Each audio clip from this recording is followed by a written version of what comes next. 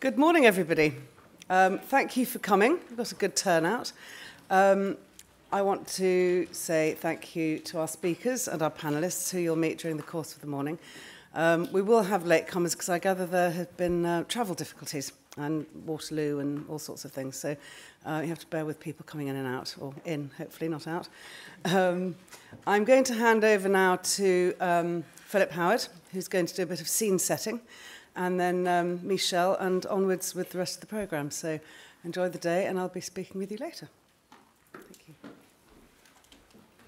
Thank you very much. Good morning, everybody. I was one of those people who almost didn't make it, as I was stuck outside Waterloo for about 40 minutes.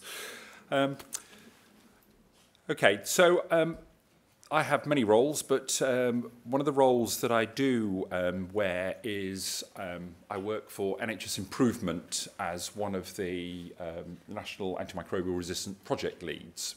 And so I think this fits in quite nicely with some of the work that we're doing.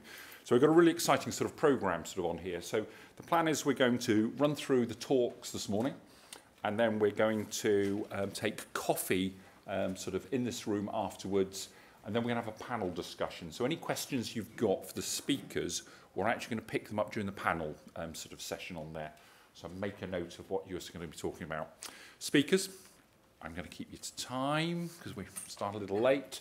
And then I just remind you about phones. So if you've got a phone on and you need to be contacted, put it on to vibrate, please, or turn it off, preferably on there. There isn't any Twitter hashtags for the day, but you can make one up if you want to, if you're into those type of things.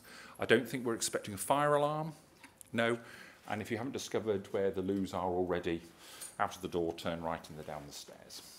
Okay, so I'm just going to set the scene for us at the moment.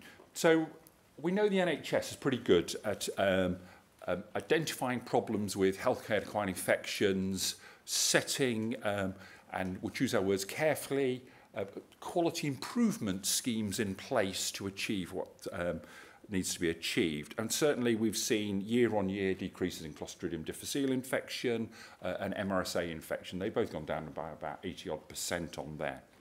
But if you look at this graph at the top at the moment, we've still got a big problem. We've got a problem overall with Staph aureus infections, which are mainly related to the devices. But more worryingly, we've got a big problem with E. coli bloodstream infections, which are increasing year on year. Many of you may have heard of Jim O'Neill. So David Cameron appointed him. One of the very sensible things David Cameron did, and he ended up doing an AMR review on behalf of the G7 countries, and came up with some really fast, snappy sort of reports on there, which in one of them certainly included diagnostics. And then he put his final report out, and the government did its response in September last year about it, and they came up in the human health for three real areas. One, they were going to reduce inappropriate antibiotic prescribing by 50% by the year 2021, and they were going to reduce healthcare-associated gram-negative bloodstream infections in England by 50% by the same time. And that's pretty challenging, I think. And then, starting on the 23rd of October, if you watch telly, listen to the radio, you'll hear the public health campaign about keep antibiotics sort of working. So this fits in with our sort of theme around UTIs. So E. coli bacteremia. Back in 2015-16, we know the overall rate was 70 people out of 100,000 will require an E. coli bacteremia. And you can see the risks get larger and larger amongst the elderly. And we know we've got an ageing sort of population on there. We have some clear guidelines from Public Health England on how to take appropriate sort of urine sort of specimens. This happens to be the one for the under 65s, and some very clear guidance for the over 65s, those who are cathetered, and also we've got it for sort of children. And at the moment, NICE are actually pulling together some common infection guidelines. And so later on this year, we will actually have a guideline on urinary tract infection. So that will be coming out sometime soon. So why do we need a diagnostic standard? Well, we know that almost 50% of gram-negative bloodstream infections are from a urinary source, and we know the mortality rate is around about sort of 20% at 1 month, and it increases the older you get. From some freedom of information requests out there, and before you start booing, they do come up with some useful stuff. We know that 22.5% of urine specimens delivered nationally every year are unreliable.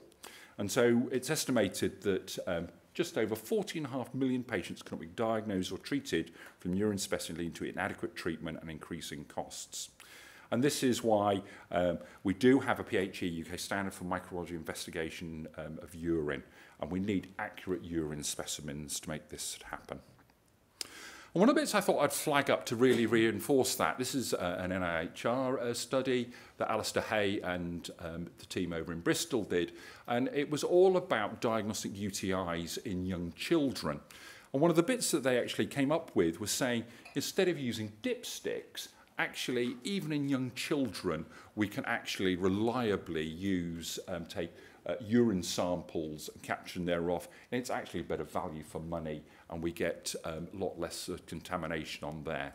And he's developed some algorithms on when I should actually take a urine sample and then how I should give sort of treatment. So there's lots of work going on there at the moment. And then a shameless self-plug. So one of the bits we've been trying to do as part of the AMR strategy, we've set up a Slack community. Not quite the word I would have done it, but Slack is an app that you can find on your phones. And it's a community, and it's based around to dip or not to dip. And it's having this real sort of big discussion about how we can improve the care of patients in care homes, trying to not overdiagnose. So if you're interested in some of that, go and join the community and join in. And this was just some work that was developed in Nottingham by Annie Joseph, who's a microbiology consultant there, about obtaining urine samples sort of well. So that was really just trying to set the sort of the intro. So I will then just hand over to our first two speakers, who are Michelle G and Michael Adamchuk. And if I can just bring this up. And you'll have seen their sort of CVs within the thing. And they're going to talk to us about the midstream urine in obstetrics. Over to you.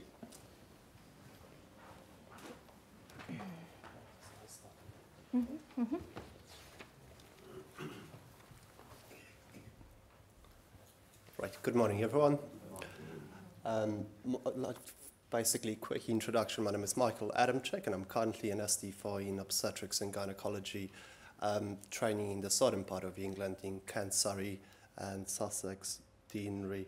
For those of you who don't know our training system, SD4 basically means that I'm right in the middle of my training in obstetrics. Let me introduce you to the team today. I've got Dr. Joy, who is in a couple of days going to be an SD2 trainee. And as myself, Michelle is part of the Kent, Surrey, and Sussex Deanery, and we are both working in Royal Surrey County Hospital. Dr. Karen Morton, unfortunately, couldn't be here with us today, but she's a consultant obstetrician and gynecologist at the Royal Surrey and the founder of Dr. Morton's medical helpline. So today, I'm going to speak to you, I've presented a couple of slides in regards to midstream urine collection and the importance of it in pregnancy and obstetrics. And Michelle eventually will speak about an audit that we did and a research or sort of a study that we currently running in Guildford using a Peezy device. Bit of epidemiology. So 20% of all females, regardless of race, will have at some point of their life a UTI. There's obviously a much higher incidence of that in pregnancy, and that's mainly because of various physiological changes and anatomical changes that happen in pregnancy. Kidneys, in pregnant females, kidneys are actually much larger than in non-pregnant individuals. Because of progesterones, everything really gets a bit more swollen, and let's not forget the gravid uterus that compacts on the bladder, and that can cause also sort of swelling of a urinary tract all the way up to the kidneys. Asymptomatic bacteriuria can account to 2.5% of all pregnancies, which is quite a valid point. So what are the implications of it in pregnancy? If we have a symptomatic UTI that we haven't picked up in the beginning of a pregnancy, that can progress easily to pyelonephritis, which is ascending infection from the bottom towards the kidneys, and eventually presents as kidney infection. That can also progress into urosepsis, which is a systemic infection and potentially can be fatal to both mum or the fetus. Of significance, obviously, importance to mums is increased risk of preterm births. And we know that 40% of all preterm births have are associated with lower sort of pelvic infection. Most of them are UTIs, bacterial vaginosis, and gonococcal cervicitis. So what is our current practice at the moment in regards to pregnancy, and how do we test those women? All pregnant patients should have an MSU sent at the booking regardless of urine dipstick. So we basically test everyone for symptomatic UTI, and that's usually done at 12 weeks of gestation. It can be done at a midwife appointment, sort of in the outside community, in a hospital, by a GP or in antenatal clinic. Thereafter, all urine dips that are positive for nitrates or leukocytes are sent for MSU for microbiology and culture.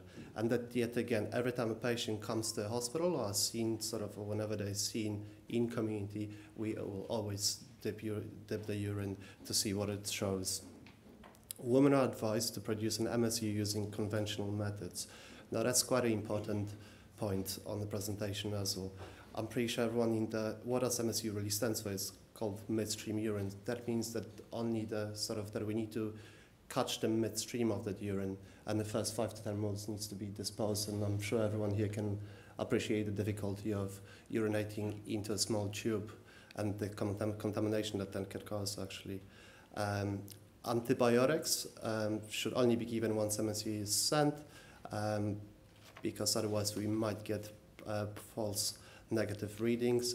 And cultures should be chased, which is another important point, because obstetrics is a sort of a shared responsibility for the patient with the midwives, GPs, etc. Sometimes those cultures can be missed. It's important to chase them. At times we have to change or stop antibiotics, and it's a really important point. What sort of NICE suggests is that we should be sending another MSU after completions of antibiotics. I don't think that the last point is said by NICE, and as a physician I know not many people actually do that. Bit of background information, so we are based in Royal Surrey County Hospital. We've got around 3,200 births deliveries per year. We send around 340 MSU samples per month for obstetrics only. Now that number is significantly higher for gynecology. For our gynecology population, it comes to about 1,300. Including booking samples, we send 74 MSUs based on dipstick results, and that comes up to around 888 MSUs per year based on positive urine dipsticks at a cost of £7.62. Now Michelle is going to speak to you about the audit that we did, and she's also going to speak about the study that we're currently running. Hello, I'll try and keep it short because there's a lot of numbers. So moving on to the next slide. So we did a retrospective audit, and what we looked at was 100 women who delivered most recently at Royal Surrey County. We examined, the criteria would be that they had to have booked at Royal Surrey, so we caught the entirety of their antenatal care, and then continued the antenatal care, didn't switch care providers, and then ended up delivering at Royal Surrey. The method was quite simple. We did note retrieval, and we examined a number of variables, including the number of MSUs sent in the total pregnancy, the number of MSUs that were sent appropriately. That's a point that we'll labour on a bit later on. And then also the positive culture rate, as well as antibiotics administered against our local policy, and the contamination rate. So audit results. For these 100 women that were examined, the total number of urine dips analysed was 1,141, which is quite a lot. That averages out to about 11.4 per pregnancy. Of these, 227 MSUs were sent. Now, as Michael has alluded to earlier, we all sent a booking MSU regardless of urine dip results. So excluding that, we would have 132 purely sent based on the urine dipstick test alone. Now, looking at examining the notes, I can see that actually we're meant to have sent 132 based on a positive dipstick, but if you examine it closely, 21, so that equates to 15.9%, were sent inappropriately. And that was either sent because there was protein or blood in the urine, and it's lack of education, it's lack of following local guidelines, and they were sent wrongly, and you know, it's a waste of money. So that's 672 samples if we extrapolate the data from our initial audit findings, costing us north of £5,000 a year at our trust. And we are not a big obstetric trust. Examining the data further, of the 227 MSUs sent, including the booking ones, we had a 4% positive culture rate. They grew a variety of bugs. The most common, as you would all know, would be E. coli. We also had a mixture of Enterococcus as well. Now, it was almost impossible to differentiate which of these positive culture rates arose from booking MSUs. So looking at literature now, we know that the average is 2 to 7% for asymptomatic bacteria picked up from booking MSUs. So to extrapolate it statistically, we have estimated postulated that actually perhaps out of the 9, 5 were false positive dip tests and actually 4 were true asymptomatic bacteria. That means actually we are having a very extremely high false positive dip test rate, which leads on to us sending unnecessary MSUs. And that is costing our trust, our relatively small trust in the grand scheme of things, north of £25,000 a year on MSUs alone. That is not including the cost of the antibiotics that we're giving. So that is a big number, big number. And that was something that we hadn't estimated before we carried out the audit. So it's a surprising finding, actually. Talking about the contamination side of things, we've come to conclude that there are actually 2 different types of contamination that we're dealing with at the moment. There is the contamination from the dipstick alone, then there is the contamination defined by the laboratory when it's sent for an MSU, which is the presence of epithelial cells or mixed growth. Now, out of the 227, 6.7% were contaminated. Looking purely at that, that's costing the trust yet another £2,000 a year. It is unknown. It's really difficult to tell from the retrospective audit whether antibiotics were administered appropriately. Quite a lot of the time it's not documented. Quite a lot of the time they were given and there's no evidence. They assume that it's given, so we can only assume that guidelines were followed. Now, I just want to give you a little bit of an information on the current study that's ongoing at Guildford Hospital. It is based in our antenatal aspect of obstetrics, so antenatal clinic and the antenatal ward. And we are looking at a sample size of 100 people. The inclusion criteria is quite simple. You have to be pregnant, an adult, all gestations are welcome, and those that are testing positive for nitrites and leukocytes, because every woman that comes in through our doors who is seeing us will get a urine dipstick test. So it's not actually adding to our workload, which is quite nice. The exclusion criteria we have made was excluding those with indwelling catheters, because obviously they are a different cohort with a significantly higher risk of infections anyway, and it does not reflect the general obstetric population. So, sampling method, all patients that fit the criteria attending antenatal clinic or ward are given a leaflet and a Peezy device. Obviously, they have the option to opt in or opt out. We also have a feedback questionnaire, which includes the foreign variables, a hospital number as the only identifying factor.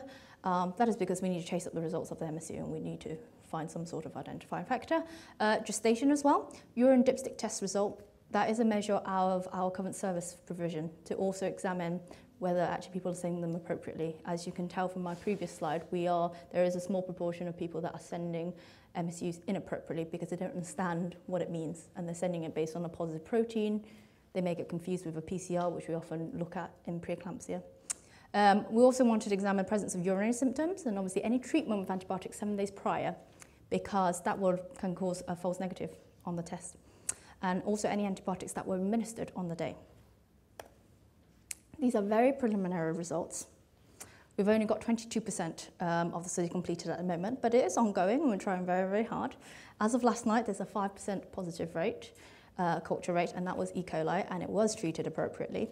There was a 5% contamination rate. Now, from the retrospective audit data, I am quite confident to say that as the sample size grows bigger, this number will fall exponentially. That is my hypothesis anyway. Otherwise, I'll be disproving myself.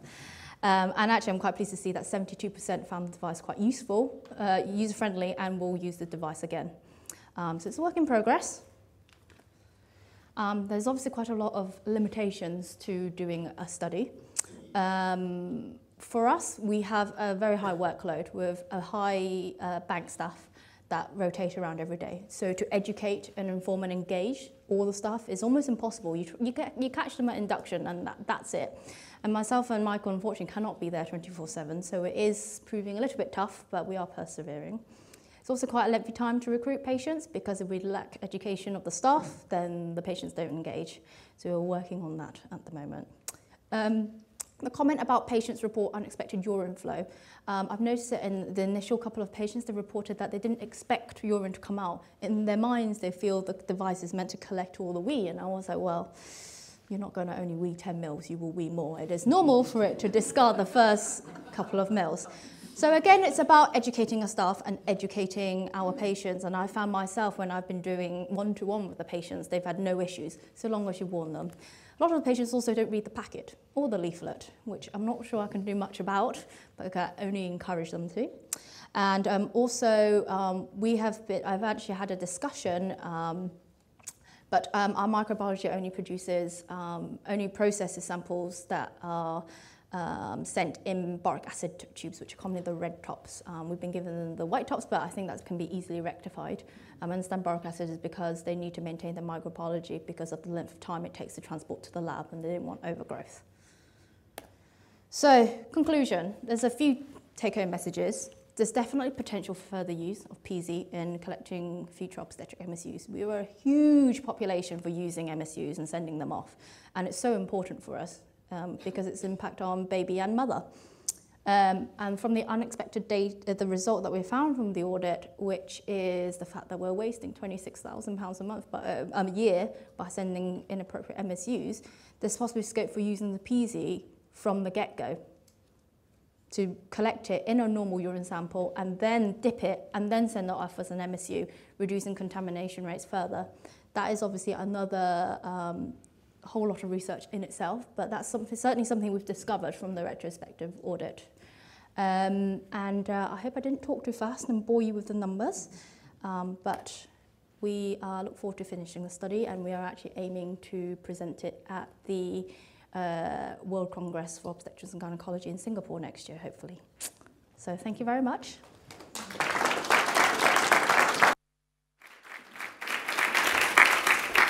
Thank you very much. An excellent start. Sorry, when do we ask questions?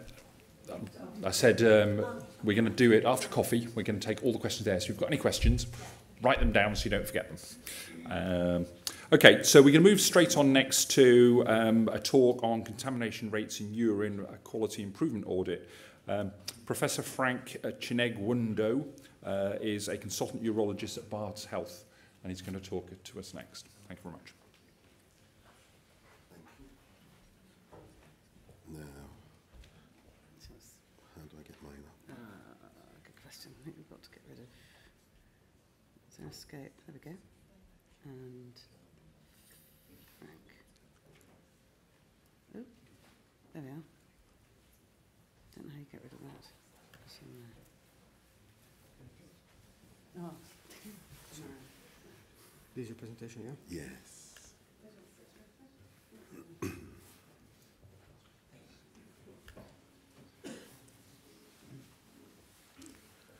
Right, good morning, everyone. This follows on nicely from the previous talk. What I'm going to do is present some early data on the study that we did at the Royal London, looking at contamination rates in urine collections. And one of the reasons I got interested in this whole subject area was, in fact, a similar reason to Vincent Forte, who invented the device. When I was speaking to Vincent, he was telling me that about this woman that came to him with a urine sample where the urine had leaked all over the outside, and she was very embarrassed having to kind of wash it down before handing it to him. And of course, because it's wet, you can't write on a label. And so when Vince shared this story with me, I thought I've also had that experience. it's actually very difficult, particularly if you're a woman, to pee into one of those tiny little pots without getting urine all over it. So the consequences of that is that often the lady is not told that it's the midstream that's required. They're just given the pots and say, do a urine sample, which is why we get such high contamination rates, as I'll show you. The other consequence of the difficulty in collecting the urine samples is that, like on our ward, for example, I just saw this last week, a lady given one of those kidney dishes to pee into, and then the nurse would then decant it into the appropriate container, which introduces all kinds of errors. So I became interested in this area of, is there a better way of collecting urine samples? So the idea was to collect 200 samples from adult patients coming to our urology clinic, and the lab would tell us what the contamination rate was and compare historical data with the contamination rates used with the Peezy device. So the aim was to get 200. So far, we've got 66 samples to look at. So what the lab told us, what do they count as contamination? They classify contamination as scanty mixed growth, moderate mixed growth, or a heavy mixed growth. And what we want to know as urologists is either there's no growth, and we can be sure that there's no growth, or there's a pure culture growth. So when we see scanty mixed growth, moderate mixed growth, we don't know whether that patient has got a urine infection or not, and we regard those as contamination. That often leads us to have to repeat the urine sample. So the device, I think some of you may have seen this outside. It's quite an ingenious way of collecting the midstream urine. One thing that appealed to me very much was the whole business of hygiene. Every time I collected one of those urine pots from a patient, I'm then going to have to wash my hands and get another sticker to put over the bottle. So I was very keen on the fact that it's more hygienic. The feedback we got from the healthcare professionals was we're getting less mixed growth, therefore repeating less urine samples. And also because you can attach the bottle that the microbiology lab require to put on the analyzer, it avoids decanting. The feedback from the patients was that they were very pleased not to get urine all over their hands. They were pleased that they didn't have to repeat the urine collection. On the other hand, some of the patients, particularly the more older patients, found attaching the collection bottle to the device somewhat fiddly. And similar to our previous speakers, you do have to instruct the patients how to use the device. So if you don't do that, you end up with a situation, for example, one of the men, when he peed into it, he didn't appreciate that the first bit was going to go out the bottom, so he found it going over his legs and was and complained about that.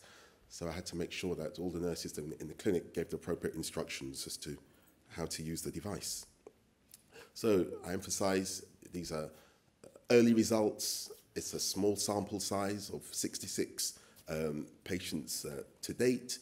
But even at this early stage, we can appreciate that from the historical data on the left, where the lab were telling us there was a 17.3 contamination rate. And although it's small numbers, with the Peezy device, this has gone down to just over 1.5%. And I'm sure when we complete the 200 or even expand that, we will find a significant reduction in the contamination rate. Therefore, we can rely better on what that midstream urine is telling us. And of course, Barts Health is the largest trust in the country. We have, thousands upon thousands, 100,000 plus urine samples a year. So 17.5 or 17.3 contamination rate historically is actually a lot of wasted activity, not to mention the expense. So some of the observations that are made from running this study. The first point is very crucial. You have to explain to someone who hasn't used the device how to do it. You can't just hand it to them and hope that they'll read the instructions, which are clear enough. But we have a lot of patients in East London who English isn't necessarily the first language. So you have to explain how to use the device. You have to explain, in common with the first speakers, that the first bit is going to go out of the bottom of the device. Otherwise, they'll come to you with an alarm. So we're happy that we can get the actual midstream part of the urine flow, which is the flow that, which is the bit that you want to get. The hygiene is important. You know, the toilets are cleaner. The nurses are happier without the soiling that they get on their fingers. So for the older patients, we open the package for them and attach the bottle to it because they can find difficulty with that. So the implications, I guess, are fairly evident. You know, if you're going to collect a biological sample, if you can collect the best sample you can, you're likely to get the diagnosis right the first time. Of course, if you make the right diagnosis, you reduce the unnecessary use of antibiotics. It's an easy device to use. It's used in antenatal care, where particularly with the asymptomatic bacteria, you want to be able to detect that accurately. In terms of cost savings, one of the struggles that we've had at Barts Health in trying to get this more widely adopted is the device, although it's relatively cheap at 87 pence, nonetheless it's 87 pence more than the hospital were paying before. And there are savings in terms of reduced appointments, better diagnosis, less antibiotic use. But from the hospital's point of view, those are kind of on costs that they don't necessarily see. So we are having a challenge in trying to get the trust to see the wider picture and not focus on the extra initial cost of the device. So in conclusion, I think this device works well. I think you have to instruct the patients how to use it because they wouldn't know how to use it. Everyone's familiar with just peeing into a container, but peeing into this device is a little different. They have to sit well back over the toilet, otherwise the first bit of the urine is going to go over themselves. You're going to get less repeat urine samples. It's more dignified. With this device, we didn't get any distressed patients saying that there was urine all over themselves or over their hands. We didn't have any embarrassed patients embarrassed to hand us the urine device.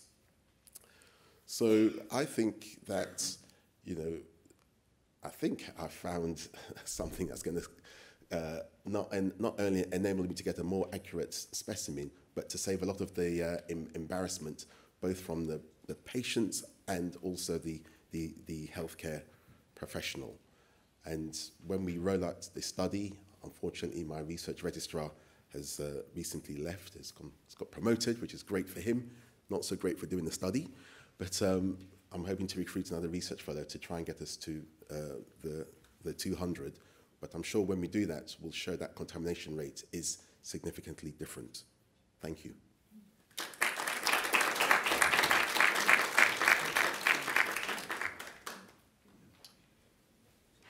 Okay, an excellent talk. We're starting to get a bit of a picture coming sort of through here. So we're going to change track slightly. And I'm going to talk to you about AMR. No, number 3. About where we are in England at the moment and give you just a sort of quick overview. And also some new bits that has been made aware for public data. And so one of the beauties about the AMR strategy within the UK is transparency. So we're probably one of the very few countries in the world which actually is making all our data down to GP level actually open. And I would stress for you to go and actually sort of look at this. So I'm going to talk a little bit about sort of antimicrobial resistance and UTIs. So back in 1928, when Fleming actually discovered penicillin for the first time, we saw the mortality rate for infectious diseases almost drop to a quarter of what it was before. And it allowed us to start doing complicated surgery, so colorectal surgery, having patients in critical care and living, organ transplantation, looking after premature sort of neonates, but also giving fairly intensive chemotherapy. And if we lose effective antibiotics, we will actually lose most of those things. And if you go to southern Asia, to India and places like that, the people who are driving the battle against antimicrobial resistance are mainly the oncologists, because they're seeing big problems on it. And it's estimated that antibiotics have added between 8 to 20 years of life. Fleming at the time warned us about antimicrobial resistance. And then Jim O'Neill again, he's did lots of good work, and he'd estimated that unless we start changing things now, by the year 2050 we'll see 10 million deaths a year, and that's 1 every 3 seconds. It will start to number deaths from cancer. How does antimicrobial resistance work? Well, the more you use, the more resistance you get as the bottom line. So this was some work that was presented at the G7 meeting a couple of years ago, and this is basically a graph by country of consumption of antibiotics on the horizontal, and on the vertical resistance, and it just happens to be Streptococcus pneumoniae resistance penicillin, but you can place any drug-bug combination with this. Last year, United Nations agreed this landmark declaration to rid the world of drug-resistant infections or superbugs, and they were going to report back in 2 years. It still makes me chuckle, because they will not achieve it. It's about really plateauing where we are at the moment and rather spreading further. And just to point out, everyone blames the lower middle income countries, and this is just resistance rates in E. coli, and you can see huge resistance to common antibiotics in India and in South Africa. But actually, they use less antibiotics than we do. And the big challenges that they actually have there is because of hygiene and sanitation problems. You go to India, less than 1 in 2 people have access to a toilet over there. So that's the big problems that they have. And if you think that we're going to be happily sitting in planet Brexit and nobody's going to give us anything unpleasant, I'm afraid these aeroplanes we fly around the world, we bring back the bugs in our guts for where we visited. All of you have come through that door. Every one of you touch the door, and we just pass it from one person to the next. And some of you sit there with your hands in your mouths, and you'll be ingesting the bugs as we speak.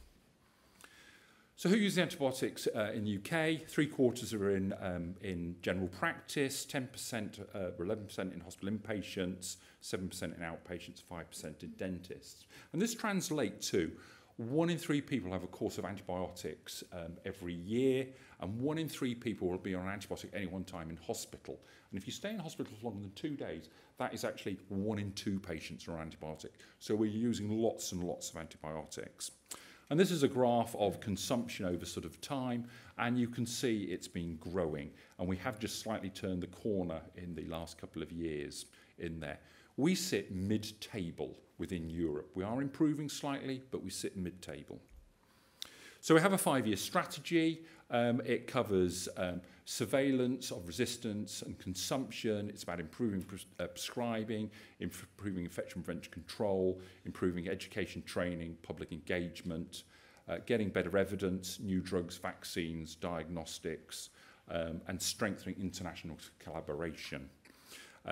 The next strategy, which comes after this one, will be our National Action Plan, and it will be very much the same. While we've made good progress, not a huge amount is going to change.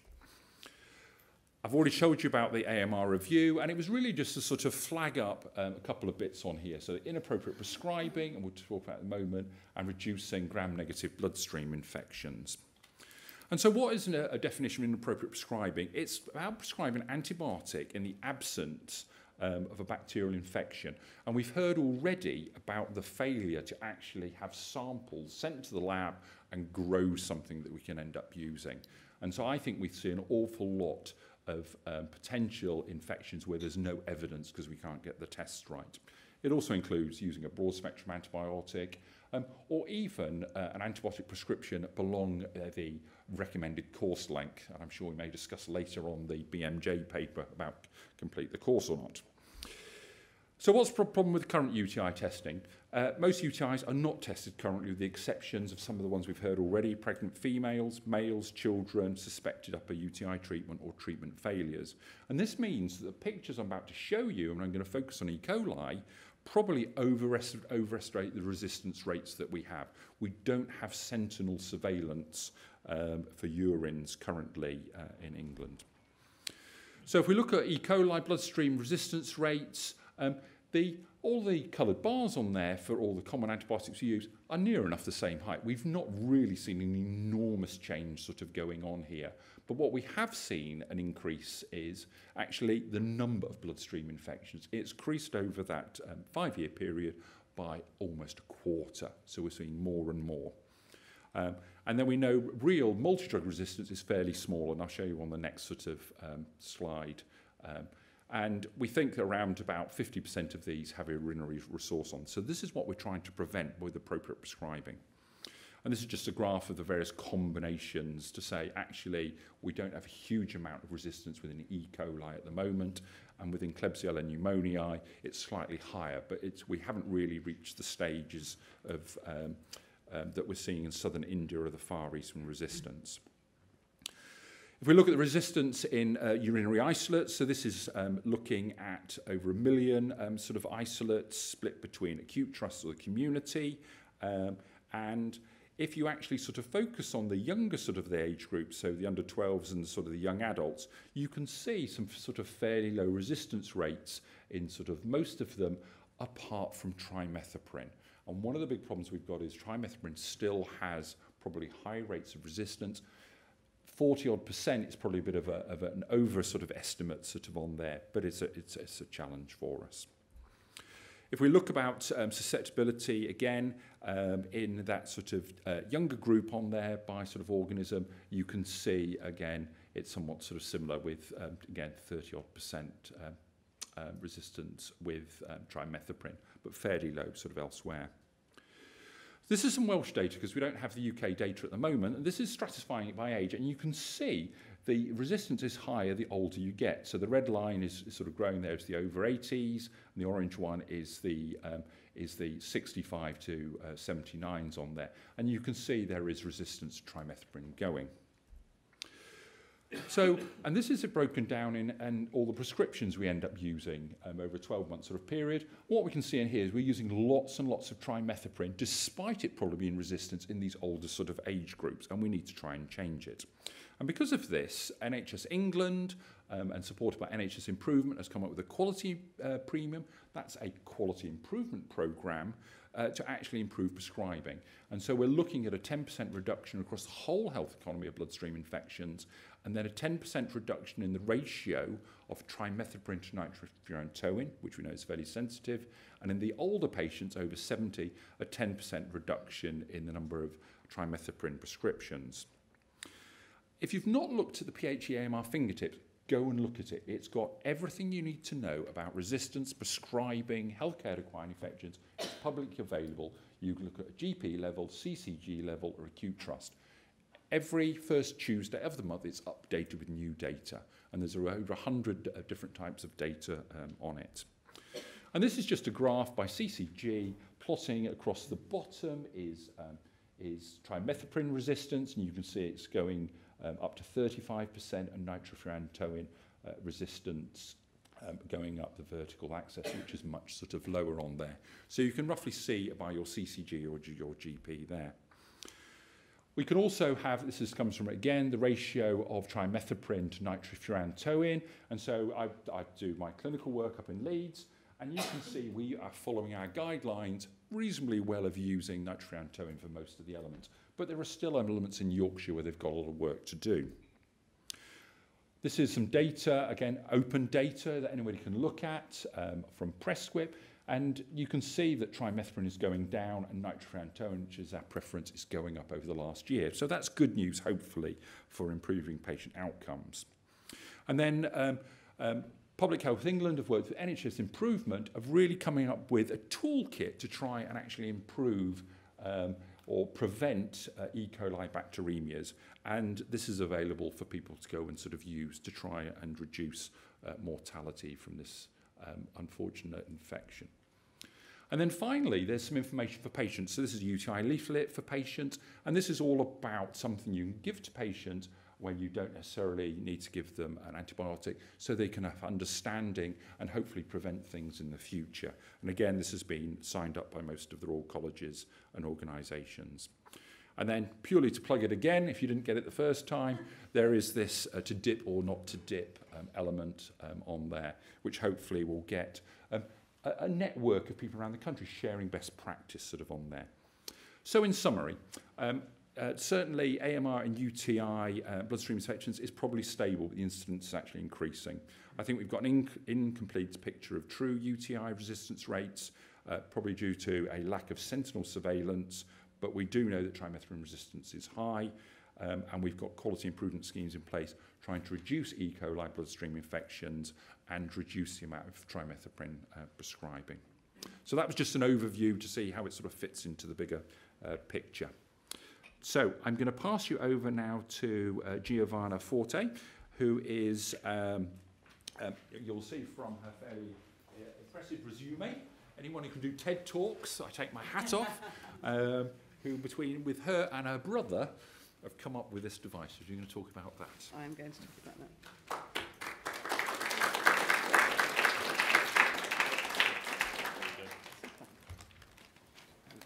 I spend my life these days brandishing Peezys, and today is no exception. This down here and that there. Now, here we are. The reason my brother, who is sitting at the front here, by the way, Dr. Vincent Forte, who is now retired, he, as everyone has heard, he rang me up one day and said, I've had yet another woman walk in and say, this tube must have been invented by a man, this process must have been invented by a man.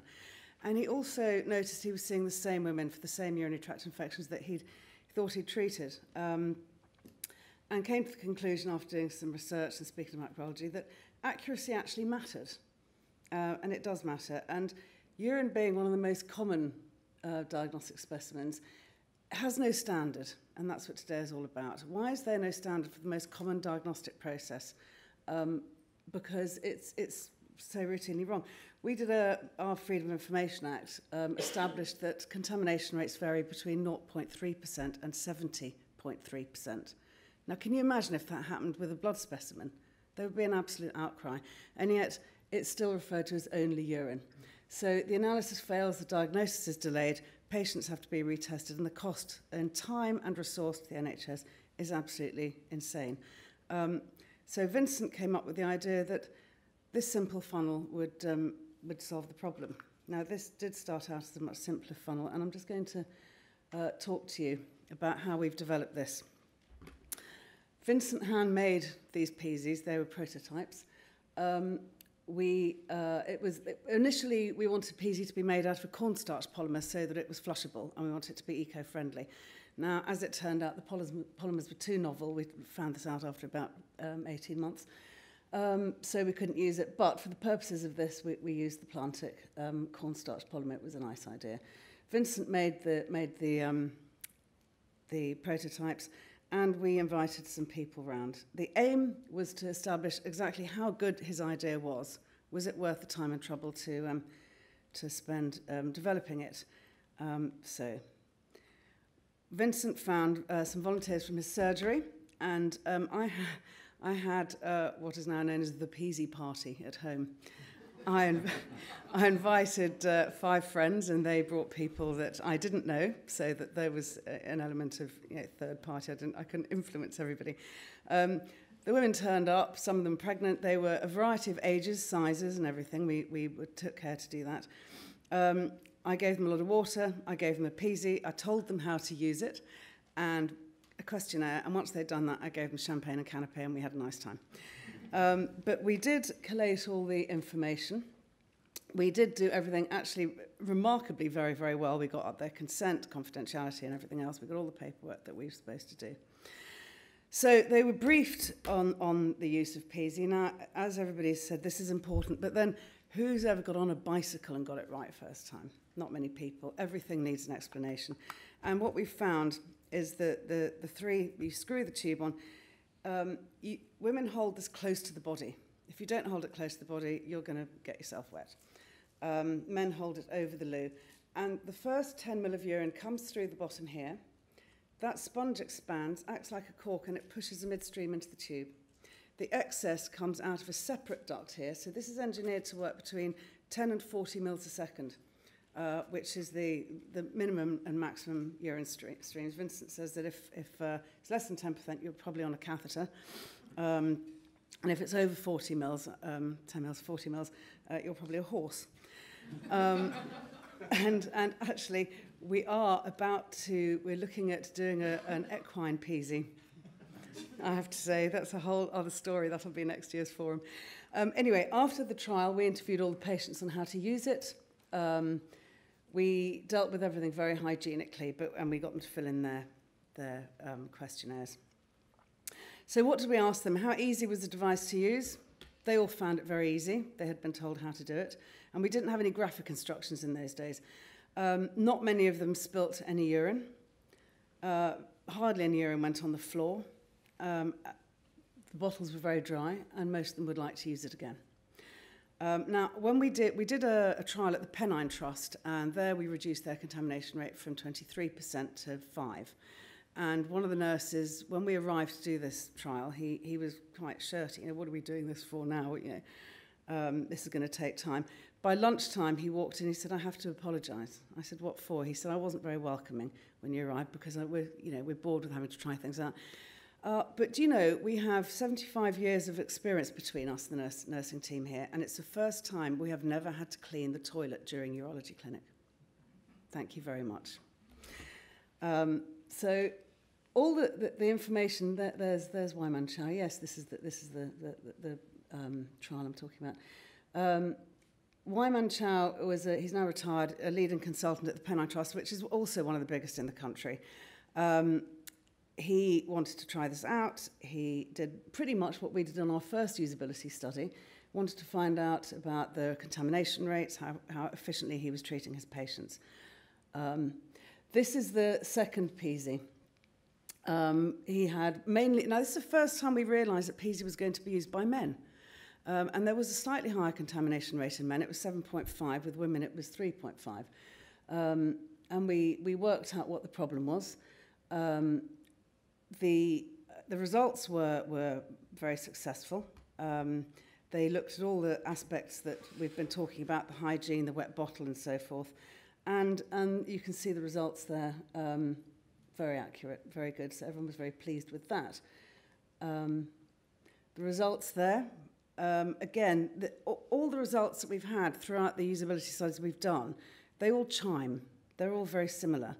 You do need the right first-time instructions. You don't get very much spillage, you get a dry bottle, but most importantly, you get the accurate midstream. Now, we've heard what the implications of that mean, and it is important. It's important to treat your patient first time. No one wants to be in pain longer than they have to be. So this published abstract was delivered at two international congresses, which we're very happy about. The most recent study from the NHS National Institute for Health Research, I was a little nervous about this because I had no influence on training the staff or anything else. It just had to happen. And actually, it was probably the most successful one we've had to date. We provided 20 Peezys, so not a big cohort of patients, but they received no specific instruction. They were just given the pack. And this was the big test for me. Were our graphics going to work? And yes, they did work. Our packaging does need a little bit of improvement. It's quite difficult to open. But otherwise, as you can see from this, majority of people found the sample easy to collect. It was hygienic, it was clean, and they would like to use it again in the future. So we were very, very happy with this. Now, as we've gone through the years, we've had a policy of continuous improvement. We ask questions, we find out how things can be improved. And the instructions were one of them. The first load of instructions were not detailed enough, and obviously they didn't include an instruction for men, which we included in the second one. So about 3 years ago, we commissioned this new pack, which we had a focus group on the first kit, first pack. How does that work? Is that okay? We took all the feedback, redesigned this, did another focus group, and then put in some improvements. So we know, and we also know that if someone doesn't have English as a first language, they can work out what to do. So that's also quite handy. The evolution, product design, the first one there on the left, that's the one we tried in our usability trial. Second one, that was used, that was the very first Peezy that got us into market. And we then decided to make a single injection moulded unit, and we changed where the overflow was. So, and then the third re-engineered Peezy is this one. And with this one, because of the higher male contamination rate, we've got a little hood in here, so the male first stream doesn't go straight into the bottle. There's a little one-way valve in here, and as you know, there are 2 outlets. So this is not just a funnel, it's a very highly engineered piece of kit that is designed to do exactly what it's designed to do. If you have to help somebody use it, you can hold it in place without being invasive, and that's great for children, for the elderly, anyone disabled. I used to do it with my own mother. So it removes all sorts of embarrassment for carers as well. Where are we going with Peezy? Well, we're hoping to get it established more than it is here. We'd like it to be used generically. There is a trial with the US military that started yesterday with 2,000 patients. We're very much looking forward to that. We have another trial in the States at Loyola Medical School. So we're determined to get this properly adopted so that patients can get treated right first time and Vincent's dream will come true. We have also been ingratiating ourselves with the clinicians, and we know that first stream is needed for a number of early stage cancer tests. And we've redesigned, well, we haven't redesigned, we've designed a Peezy first stream. So we've effectively reverse engineered this with a narrow base. We collect what we currently discard and we get rid of the rest. And that is subject of a grant application in conjunction with the Whittington, who need first stream for one of their new tests. Peezy stool, no one likes collecting their poo. We've worked out how to do that in a much easier way, in a flushable manner. And sports dope testing, which is always in the news, you need 2 samples of urine from the same urine stream. One gets frozen, and if there's any discrepancy over the first one, that one gets checked as well. We know how to do that because sports people have to do it in front of something. They have to be watched. Now, if you've got this, at least you get a little bit of dignity and privacy, and it's hygienic. And the sports person then has to pour their urine into 2 separate containers. They don't have to do that if we design our Peezy detector. So that's where we're going with all this. We want to build the specimen collection and make the world a better place. Thank you.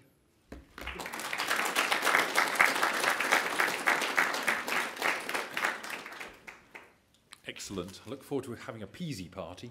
I'll invite you next time. Yesterday I was at a pig farm with Chief Medical Officer looking at antimicrobial resistance, part of the One Health agenda. And the big ask from the farmers and the vets out there was all around diagnostics. And actually, when you're talking about an equine sort of version, anything that makes things easier is certainly something that will be appreciated, I think, out there. And then as I'm clearly getting grey and nearer that age where I'm going to start routinely testing my stools, I'm looking forward for a Peezy stool rather than having to do the other way. So it looks great. So our final speaker of the morning is Professor Trevor Williams, who was the former chief economist at Lloyd's. I've already been speaking lots about economists who've come and done a lot in this sort of field now, and he's visiting professor at the University of Derby, and he's going to be talk about the dismal economics of UK healthcare. Thank you. Thank you very much indeed for the introduction. Of course, I was wondering what an economist was doing here as well. And listening to Giovanna, I was thinking, well, you know, this is easy peasy. I know, I know, but Trevor Williams, yes. So part of what I was going to talk about was, in fact, the efficacy of using the Peezy. But I think that my focus will be on that to some extent, but it will also be on the context within which all of this is occurring. You know, why do you need to improve productivity and efficiency and resource allocation? And the drive for this is immense. And so any innovation from within the NHS or outside the NHS which drives the availability of resources that are there for people to use is fantastic and absolutely necessary and a huge imperative.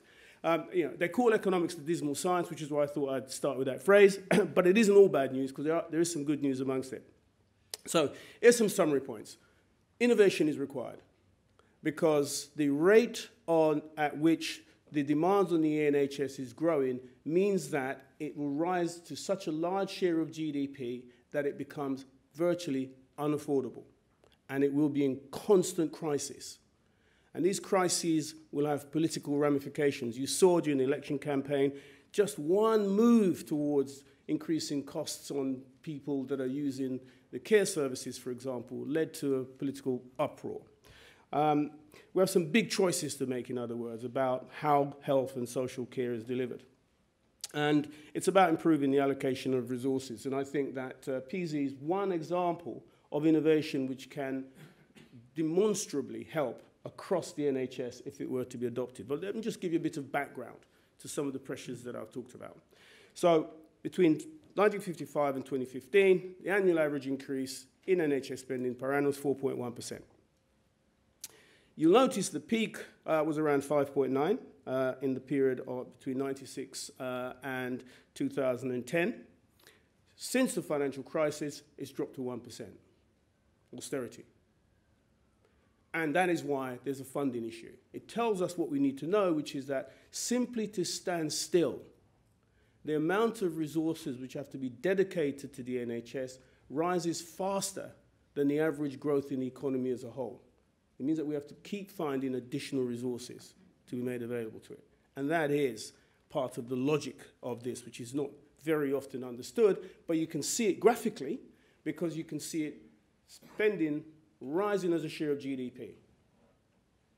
And the recessionary period, you can see quite clearly, it stopped rising as rapidly as a share of GDP. And that in itself was enough to start to create a crisis. Here's partly why it's going up.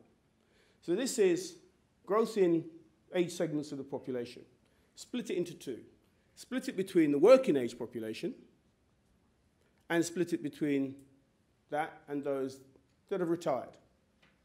And you see how the pressure grows. So the working age population, those people who are taxed to provide the money and resources which are allocated to the NHS, will be declining as a share of total. Whereas the pensionable ages will be growing 3 times as fast in growth terms over the coming 15, 20 years. And what does that mean? Well, it clearly means that there's a 1% demographic effect on the UK's budget deficit every year. It adds 1%, which equates, by the way, to about 19 billion a year at current GDP levels. But GDP will grow. So the amount of cash it will require will grow as well. The other point, of course, is this, which is that the cost of treating your average 30-year-old, across here, as you get older, the cost of treatment rises. So between, let's say, 60 and 80, it's around 4 times as much. By the time you get to around 80, 90, it's around 8 to 9 times as much. So the pressures on being able to allocate resources efficiently will only grow over time. And this is the key point, that in the UK, we're pretty efficient in international terms. And we're not so bad at the care that is offered to people. Death rates, if you look at it, actually dispassionately aren't great compared with some other countries, but the treatment that is offered for various illnesses is pretty good. And yet, GDP shares allocated to this category of NHS spending as a whole, will virtually double over the period to 2066 on current demographic rates. Is it avoidable? No, it's not avoidable.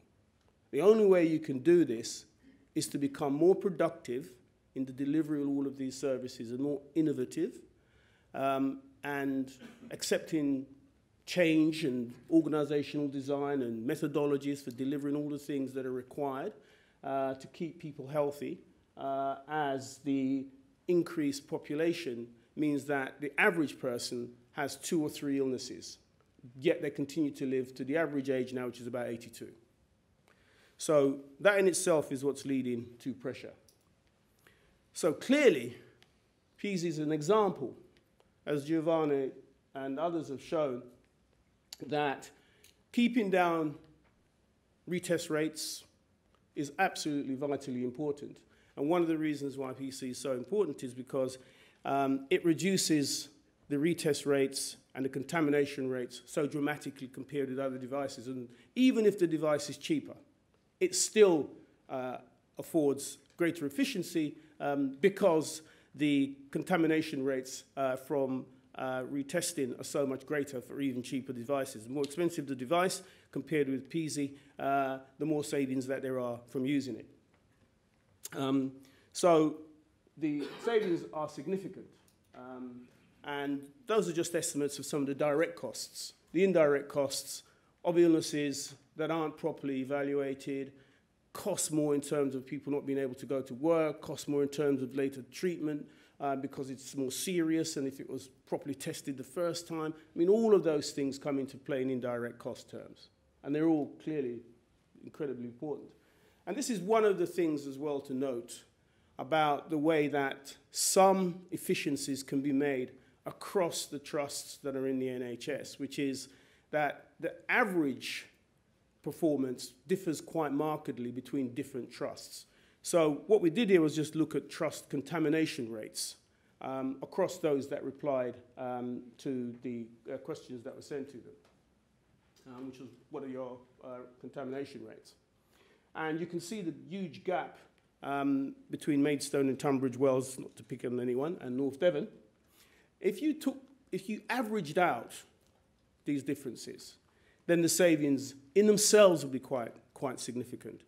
And the significance of this is proven by the statistical analysis we did, which is just compare the returns which you get from having a lower retest rate.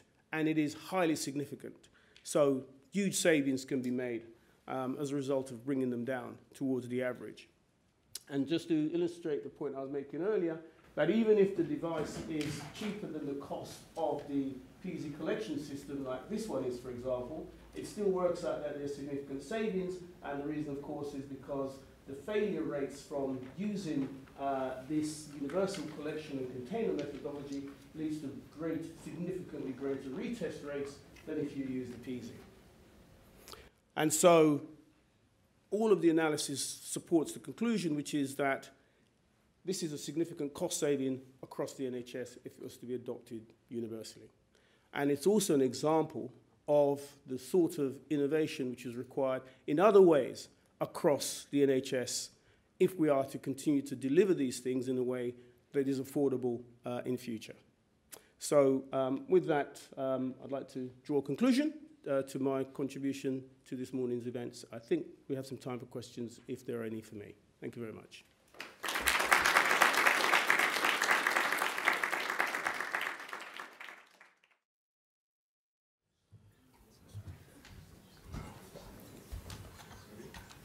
I think we've had some excellent talks this morning.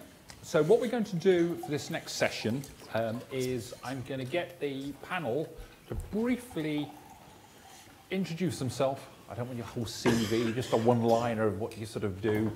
And then just give me a very quick thoughts about the product from either what you've seen or what you've used.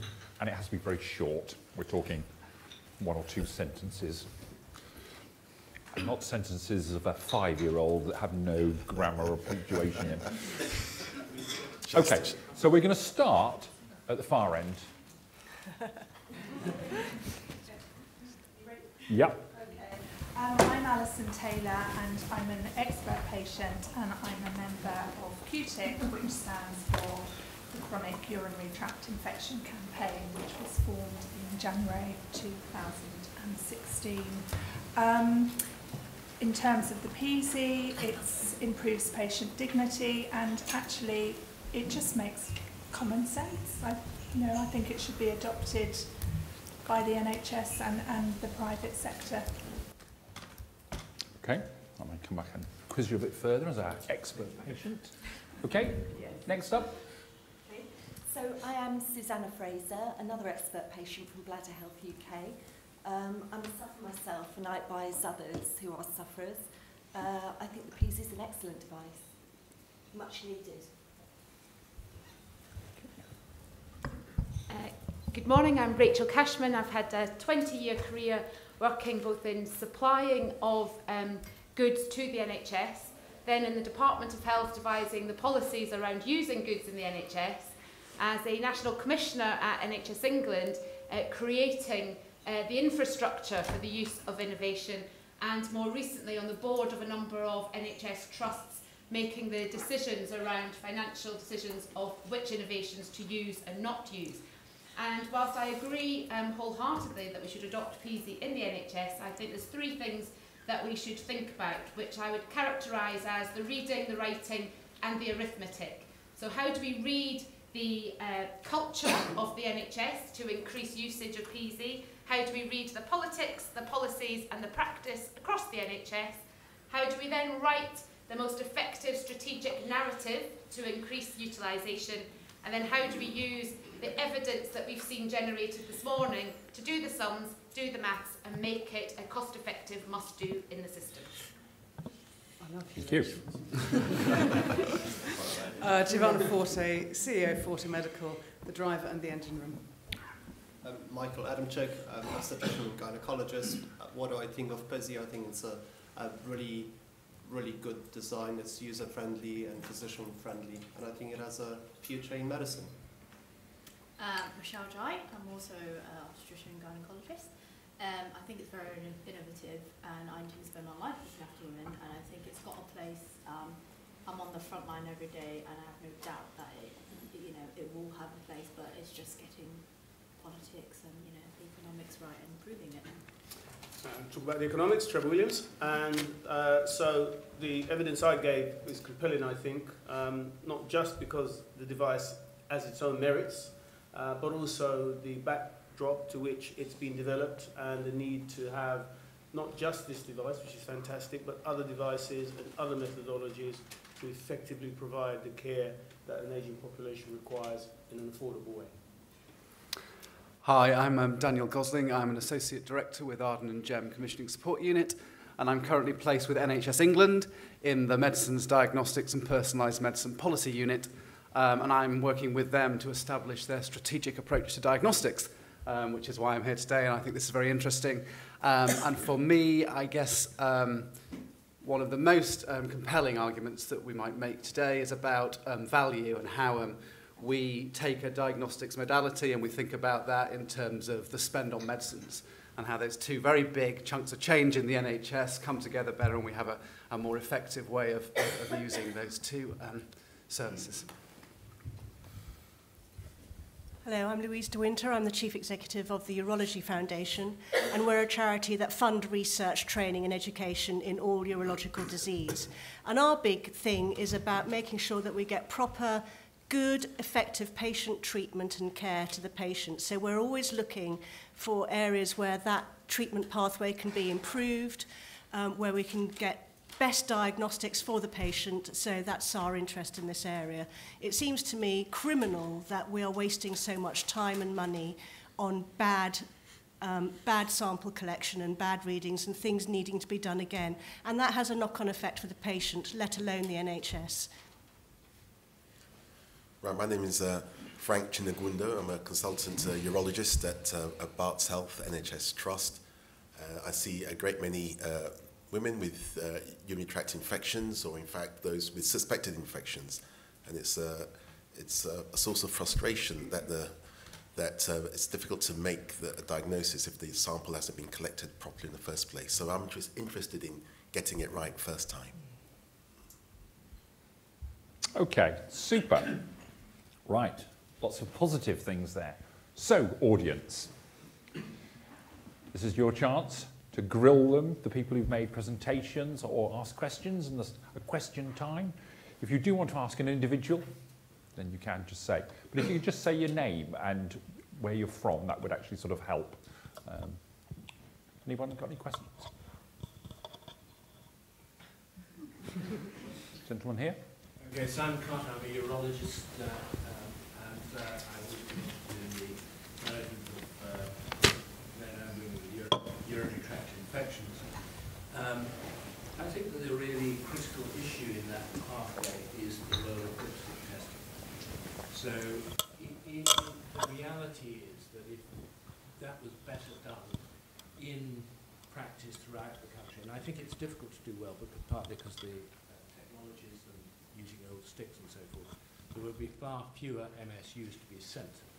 And I wonder whether there is a way that you could integrate the algorithms that you're using for the Peezy with the better and more effective use of dipstick training. And it's probably interesting for general practitioners to speak about that, because I think that's where it's at. Do anyone want to comment on that? Those maybe in personalised care? Dan, thinking? Yeah, I think that's anything that could be done to kind of increase the offer in this sense, I think would be very, very interesting. And for me, it is that kind of reduction in the instances where the sample has to go off to the lab, for example, would be beneficial.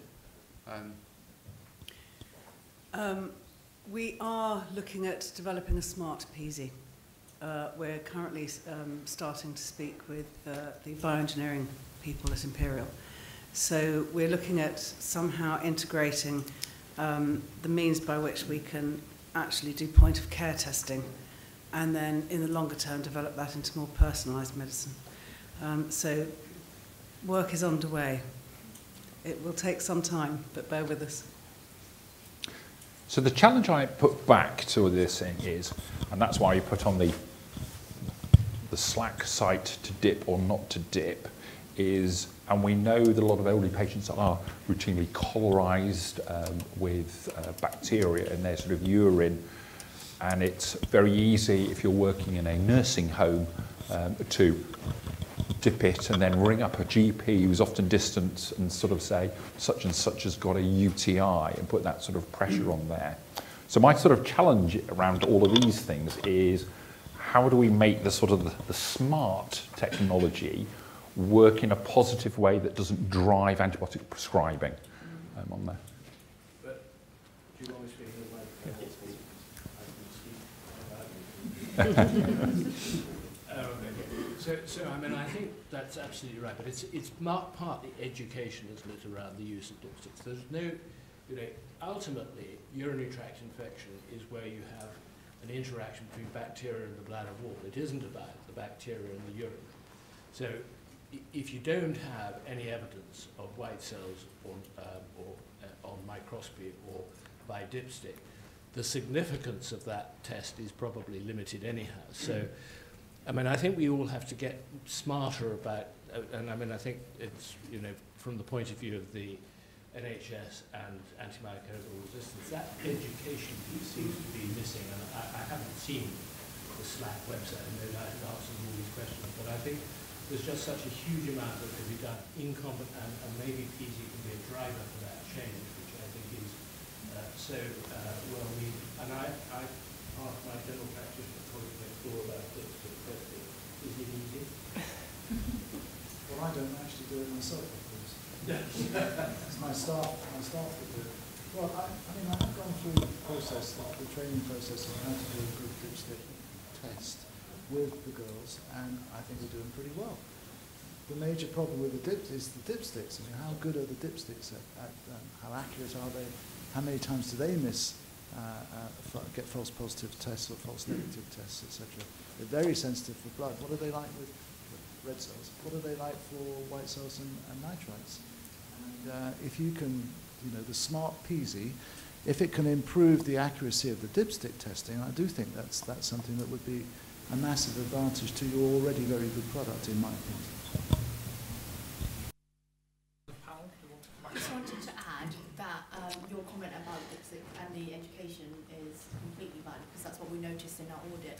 And then when we're carrying out the initial week, essentially, of our current study, as a clinician, we often rely on midwives to do the dipstick, etc. And actually, I was, dipping it myself and seeing it, and more than several occasions, there were staff saying, "Oh, there's protein. Let's send it for an MSU." So there's a lack of education because they don't understand what it means. They just send it, and that's £7.62 wasted again.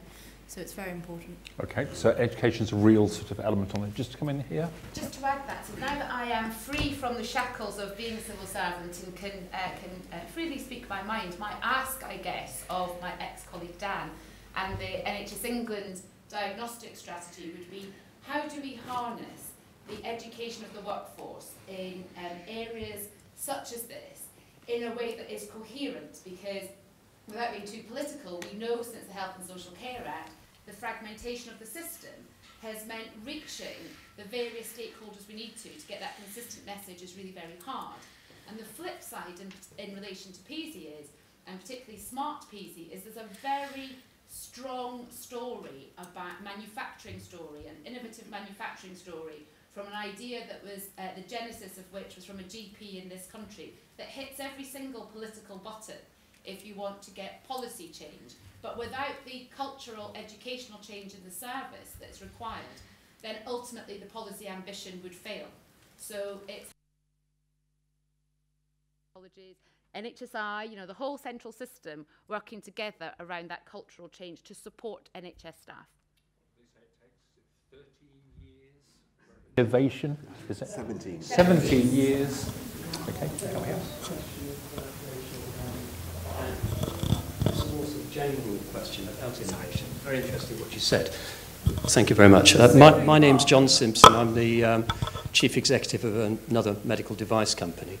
We put our product through the NHS Innovation Accelerator, and it came out as being, I quote, by NHS England, a great innovation with clinical assessors being strongly supportive of it, very strongly supportive. It's now going through NICE. Why on earth does the NHS Innovation Accelerator not actually have a policy to really drive home innovation, which is why, for example, Giovanna's product has taken so very long. The NHS seems to be very poor at adopting innovation, despite the extremely clever people working in it, and by that I mean not exclusively clinicians, but primarily.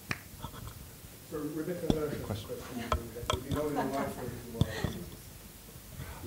Let's pick up on this, because about the NIA, so the National Innovation Accelerator. We were actually turned down by the NIA.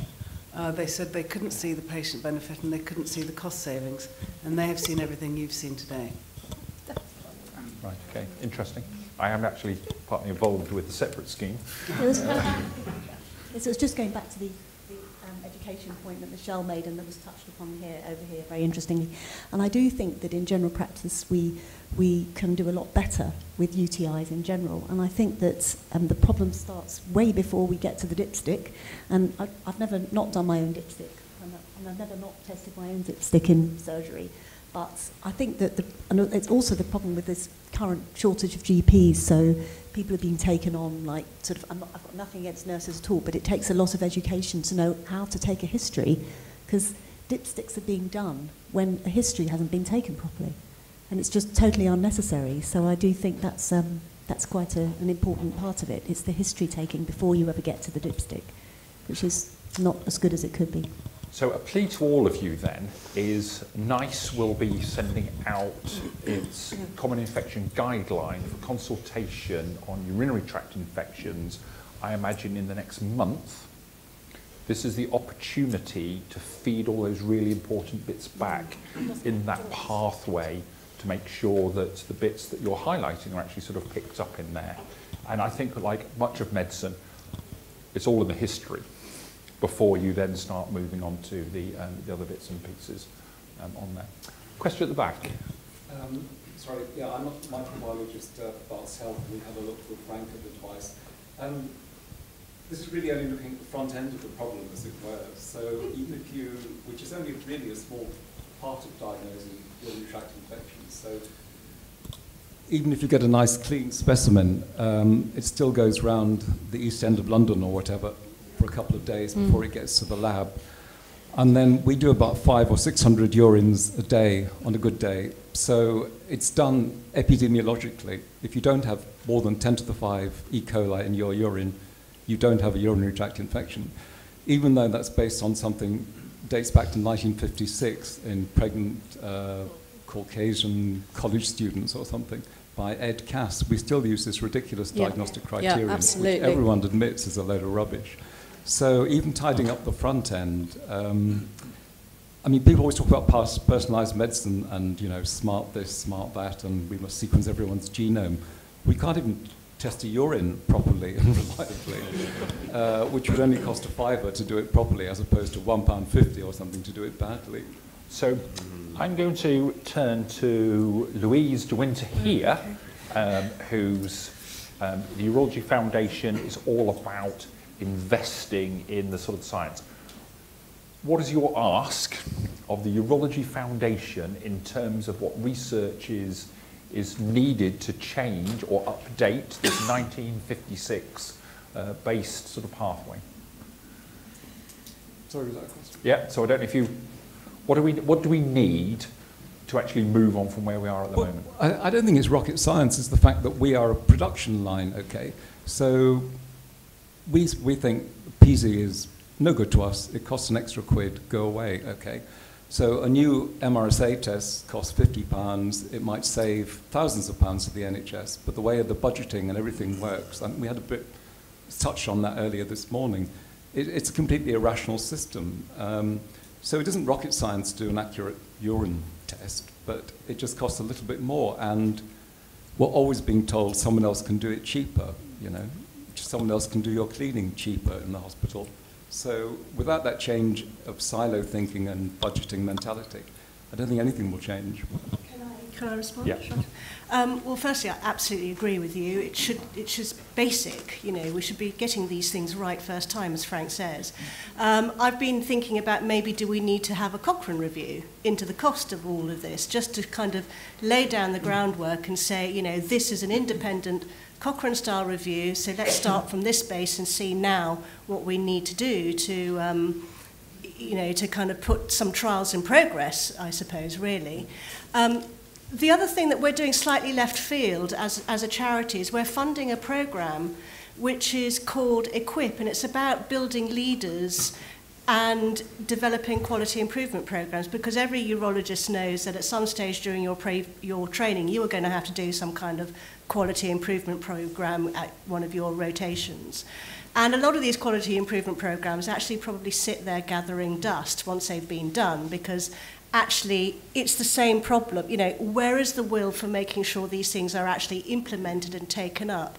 So we're looking at a project with psychological behaviourists as well at King's and urologists, developing quality improvement programs and leadership skills in trainees right from the ground up. We're piloting it in London, the South East and the North West training deaneries at present. But actually it's had some national interest now, and BAUS are looking at whether they could take it up on a sort of broader basis, because it isn't just about having the bright ideas we've all discovered, because there are billions of bright ideas out there. It's about actually how do we actually embed those ideas and make sure that there are people who are going to be responsible for taking them forward.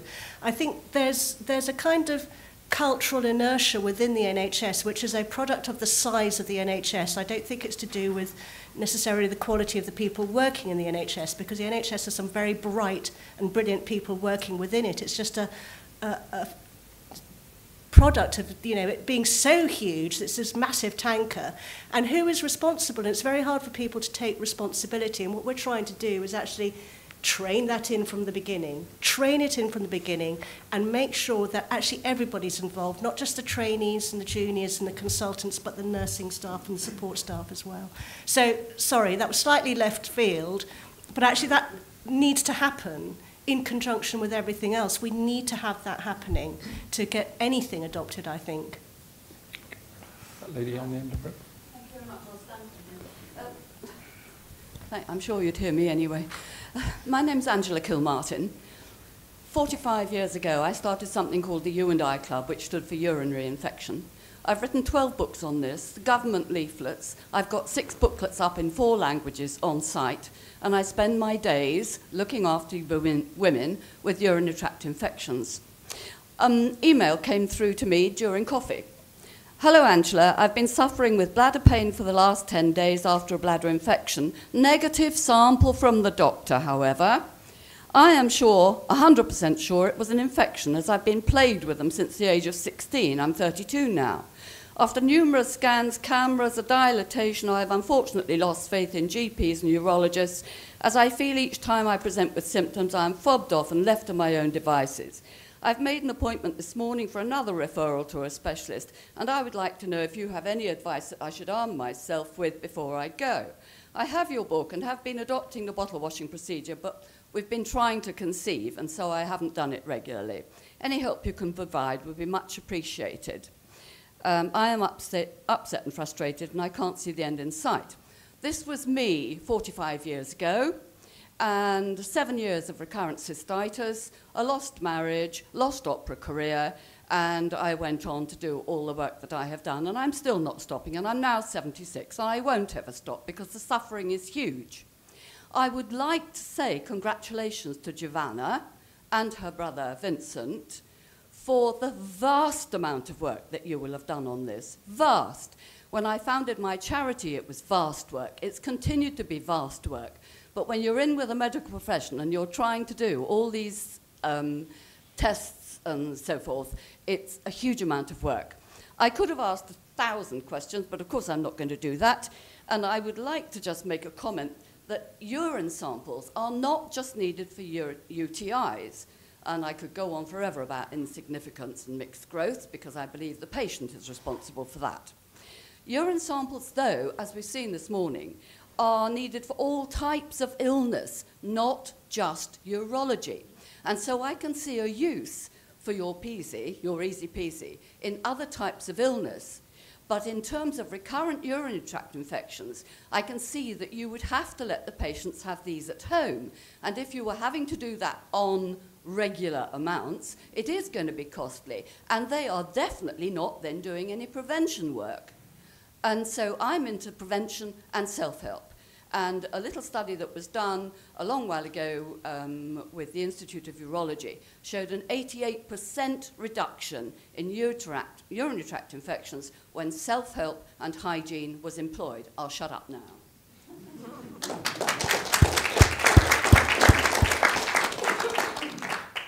I'll go to the end of the table then and ask our expert patients about that view. And I think there is that big debate at the moment. There is. I think that the point the gentleman in the corner makes is right about the actual testing itself.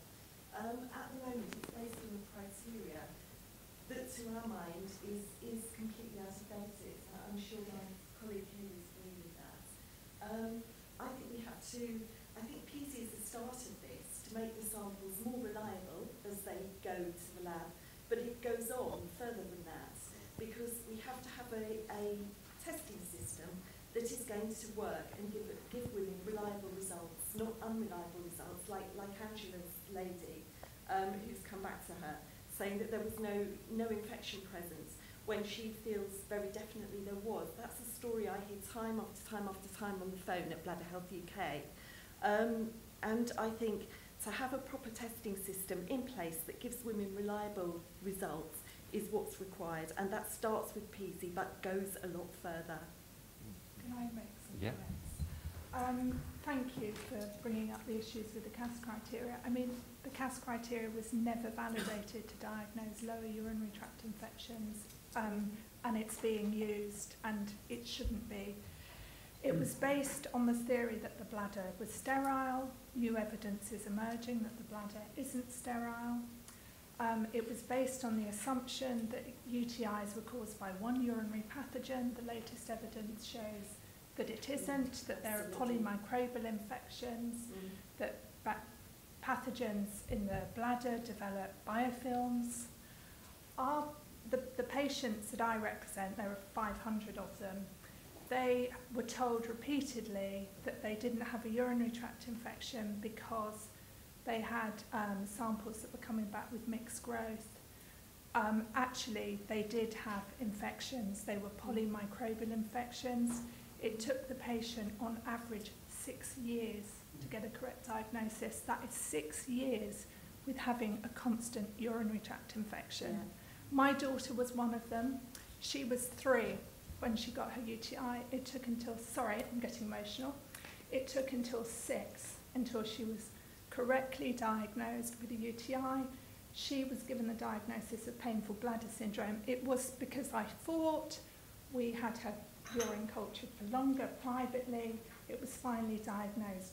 Every single patient in the group had exactly the same clinical history. They were misdiagnosed with painful bladder syndrome, interstitial cystitis, overactive bladder, until they finally got the correct diagnosis, had the correct and appropriate antibiotics, and most of those patients have made a full recovery. But that was 6 years of suffering.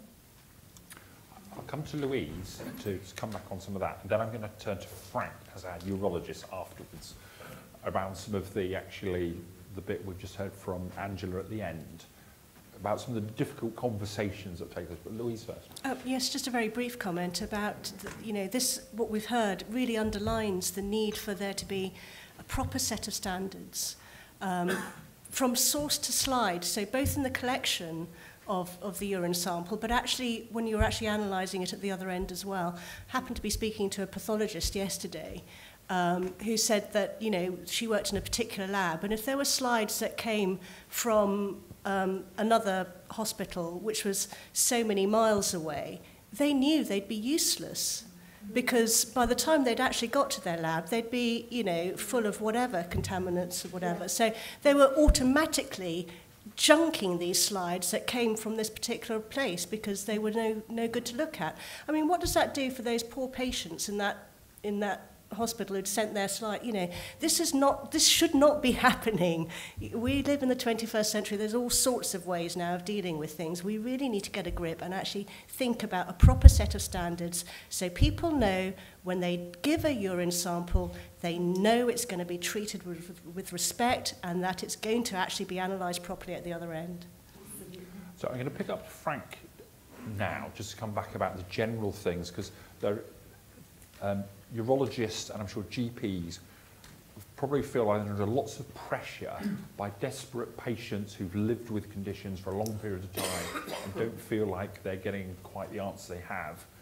And on the other side, Frank probably has someone like me who's going, you're prescribing far too many antibiotics and we're seeing resistance increase. So he's in almost a lose-lose scenario about sort of what sort of happens. What do you do? What's the advice, I think, for some of these patients who are at the end of their tether, I think? Well, I mean, it's hard to know where to start. I think the prevention aspect, which Angela touched on, is really crucial and something that we don't educate patients enough about. And it's an interesting observation in terms of urine infections. They're less common in certain segments of the population, which is probably related to how often they wash their perineums, particularly after passing a stool and prior to intercourse. So there's a whole lot to be done in terms of education about prevention before you even reach the getting your symptoms. And I think the point that the microbiologist colleague made about what happens to urine, assuming you've got it right, you've collected it properly in the Peezy device, there's a whole laborious pathway and storage in fridges and freezers and all sorts before it actually reaches a lab. So it's no wonder that often the urine sample doesn't give us the correct results. And so yes, it's quite true. We have lots of women who are told they haven't got urine infections, which is a result of the sampling and the storage and the analysis. So there is a lot to be done, and I would echo Louise's call for some sort of standardization of the collection and the analysis of urine samples. I mean, there are those who generally do not have urine infections and do have a painful bladder, but they're probably less in numbers than those that actually do have recurrent infections. Okay, so there's much to be done. I'm going to pick up Daniel and then on to Trevor. So, Daniel, we've just heard this whole thing saying the system for the diagnostics of urinary tract infections and probably all other things is still in the dark ages. Things take forever to get from GP practice, or if a patient does it at home, to the GP practice, then finally over to the lab in whatever conditions. And then we get out our antique plates or bottles and hope they may grow something. What can we do about whole system change to improve what currently happens? That's a very good question. I'm not sure I have the answer.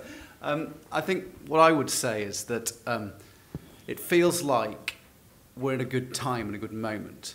I think certainly the work that I'm involved in at NHS England, having spent sort of 18 months thinking quite, interrogating in quite a big way what we do about the medicine spend, you know, how we put in the right infrastructure to deliver some of the changes that have nationally set priorities around what we do about the kind of growing spend on medicine.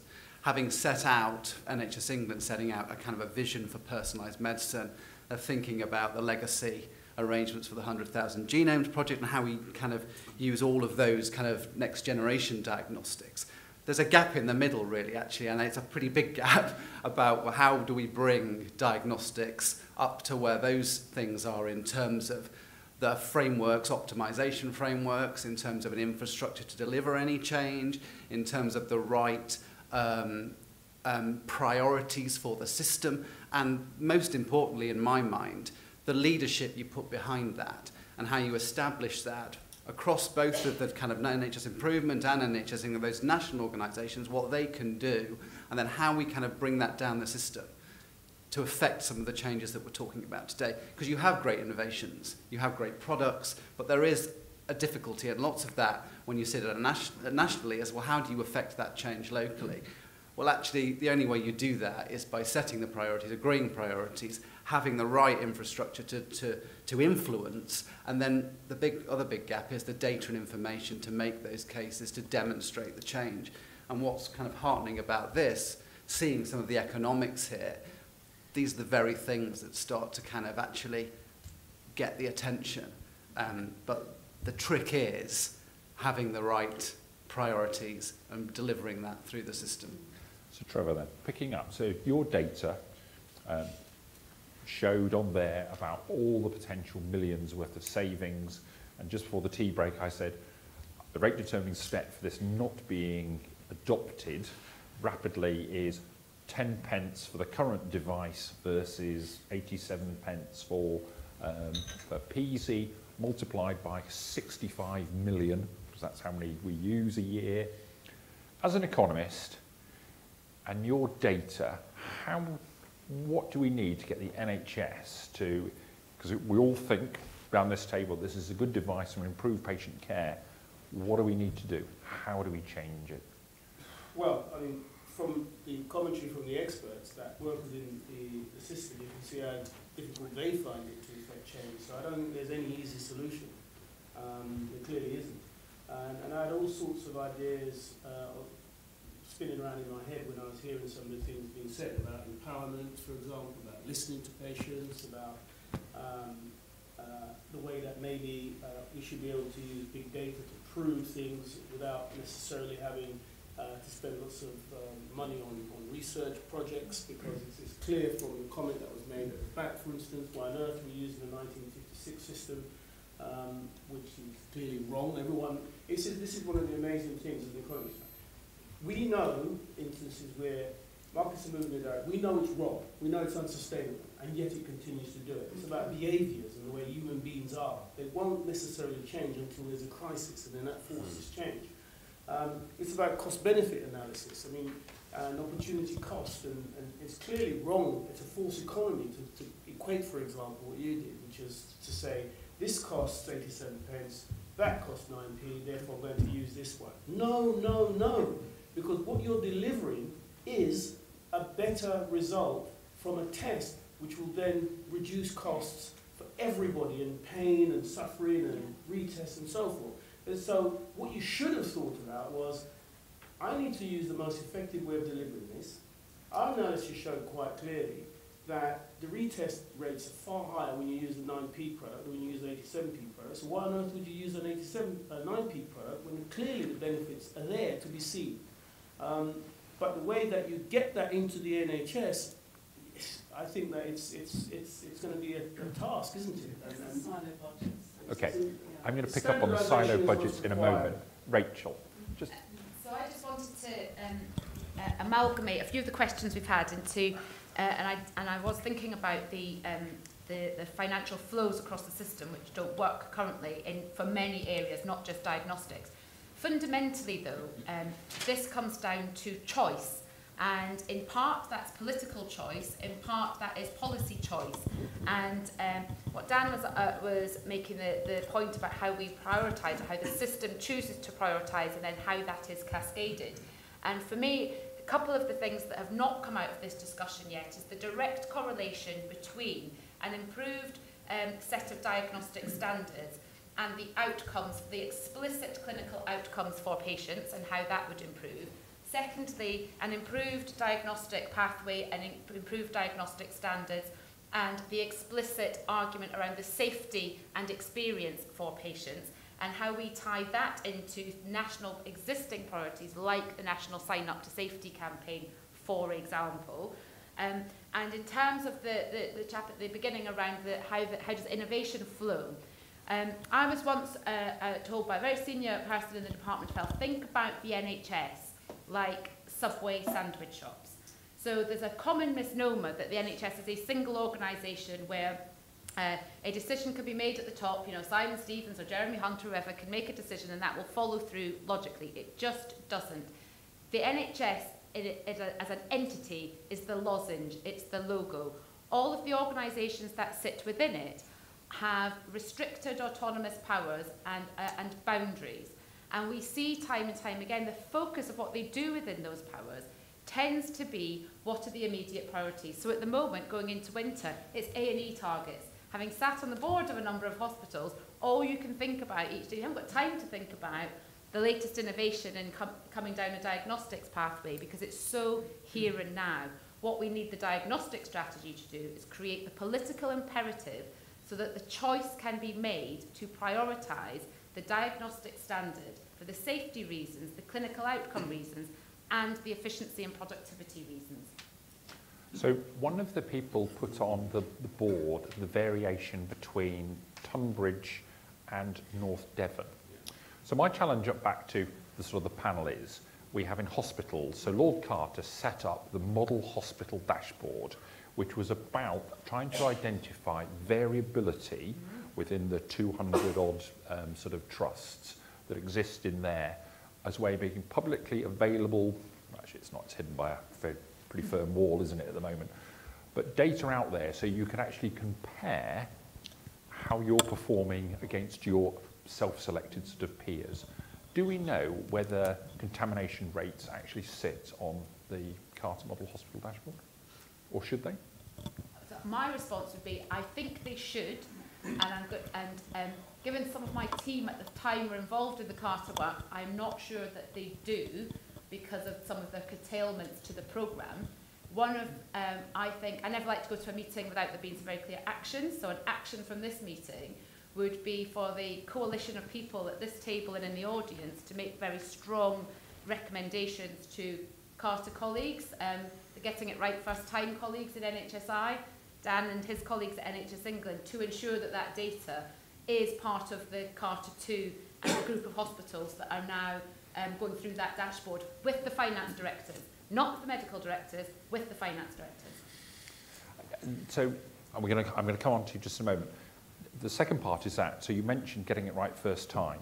Now, I'm not sure what sits within the pathology services of getting it right first time. If you go onto the website, it just says it's coming. And I don't quite know at what level it's coming. Tim Briggs is looking to appoint a microbiology lead at the moment, but he hasn't found somebody. Okay, that lady. I just wanted to ask, I was very interested by what Angela said about the mixed growth and the fact that these mixed growth organisms could be UTIs, whereas so far traditionally they've been sort of seen as contaminants. So in fact, there's a debate about what a contaminant is before we even publish that data.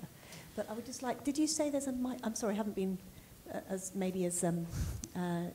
I haven't been listening all the time as well as I should be. Is there a microbiologist here, did you say?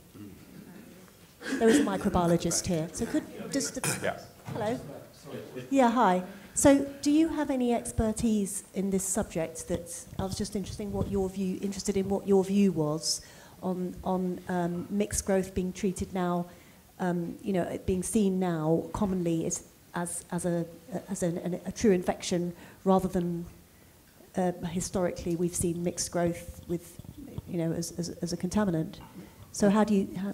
I know it's a big subject, but can you throw some light on that to give us some advice as GPs? Sorry, I don't think I think to a certain extent, because you are doing so many hundreds of specimens a day, literally, it's not unreasonable to say mixed growth, please repeat, but it's when the thing happens 2 or 3 times and you've talked to the patient and you're pretty sure that the specimen is being sent reliably, being collected reliably, is transported quickly, then you're entitled to ask for something more than a mixed growth, please repeat, send your patient to the psychiatrist or something. Because you can say... So you think that if the mixed growth comes back 2 or 3 times, you don't think that is evidence of an infection that needs to be treated with antibiotics? No, I think that I'm arguing for a much more individual approach. It's not my field of expertise. I'm just interested in how I should go about these situations. There's very good evidence that even 10 to the 2 instead of 10 to the 5 E. coli really cause urinary tract infections. And I'm just arguing that in the case of a mixed one, if you're getting the same bugs back again, then it's legitimate to treat it or think about it and not dismiss it. And one point, the lab is at fault. It doesn't have the time to specify what it was, that we just say mixed growth or scanty mixed growth. So you're saying that sometimes you should treat and sometimes you shouldn't based on the clinical picture? Yeah. Yeah. Well, I mean, I've always basically I've always thought that if antibiotics help, then there was an infection. But so often they don't help. So often they don't. And in fact, I don't quite go along with the fact that these people haven't... I mean, I think antibiotics have been given vastly and overly, and they usually don't work, actually. So I'm surprised you say that, they haven't been tried, because I haven't seen that in the GP world. So there's a lot of evidence that started to come through recently of trials of ibuprofen, so in young females presenting with cystitis going on there, that ibuprofen is as good as antibiotics, and it's been repeated in UK and Germany, so there's a slightly different way. Was your question to do with this? Yes, sorry, Michael, thank you. I'll come to you next. Yes, I'd like to talk as not an expert patient, but a patient, someone who suffered from chronic UTIs for over 30 years. I mean, I even took the time to go and see Angela, who was extremely helpful about 20 years ago.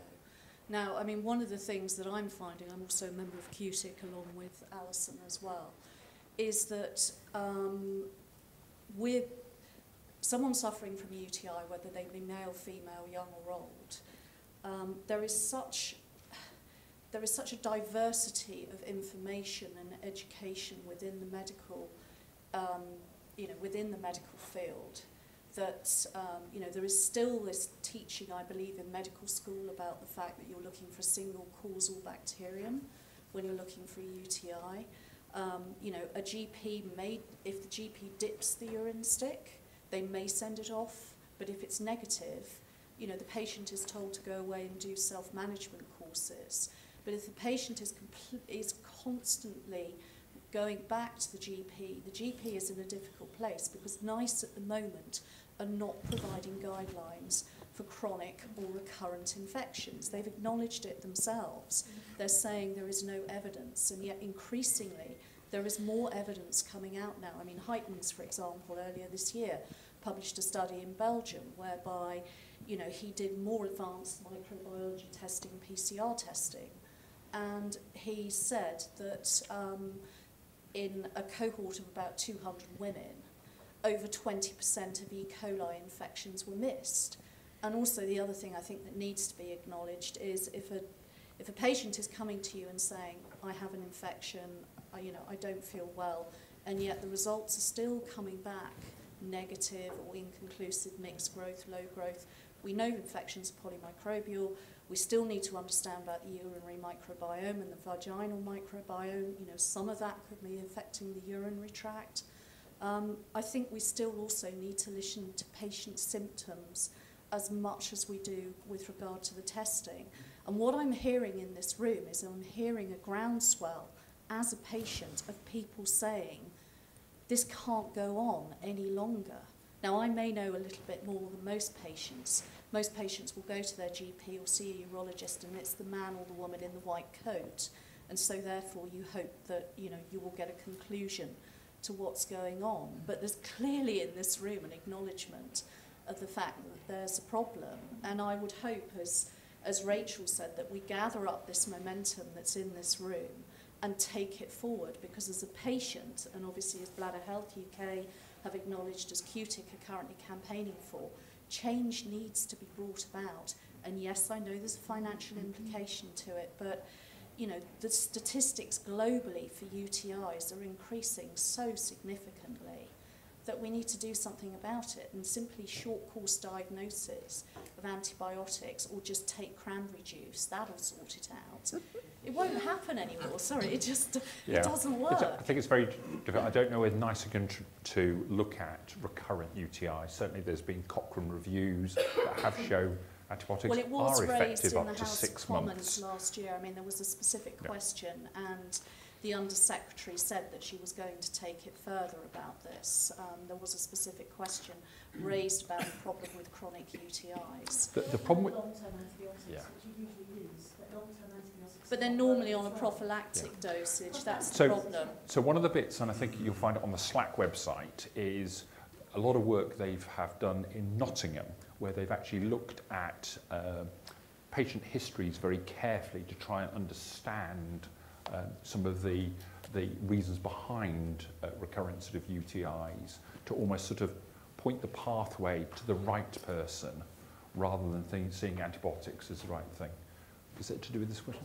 It does have to do with the website, because I just tried to log in and it doesn't allow me.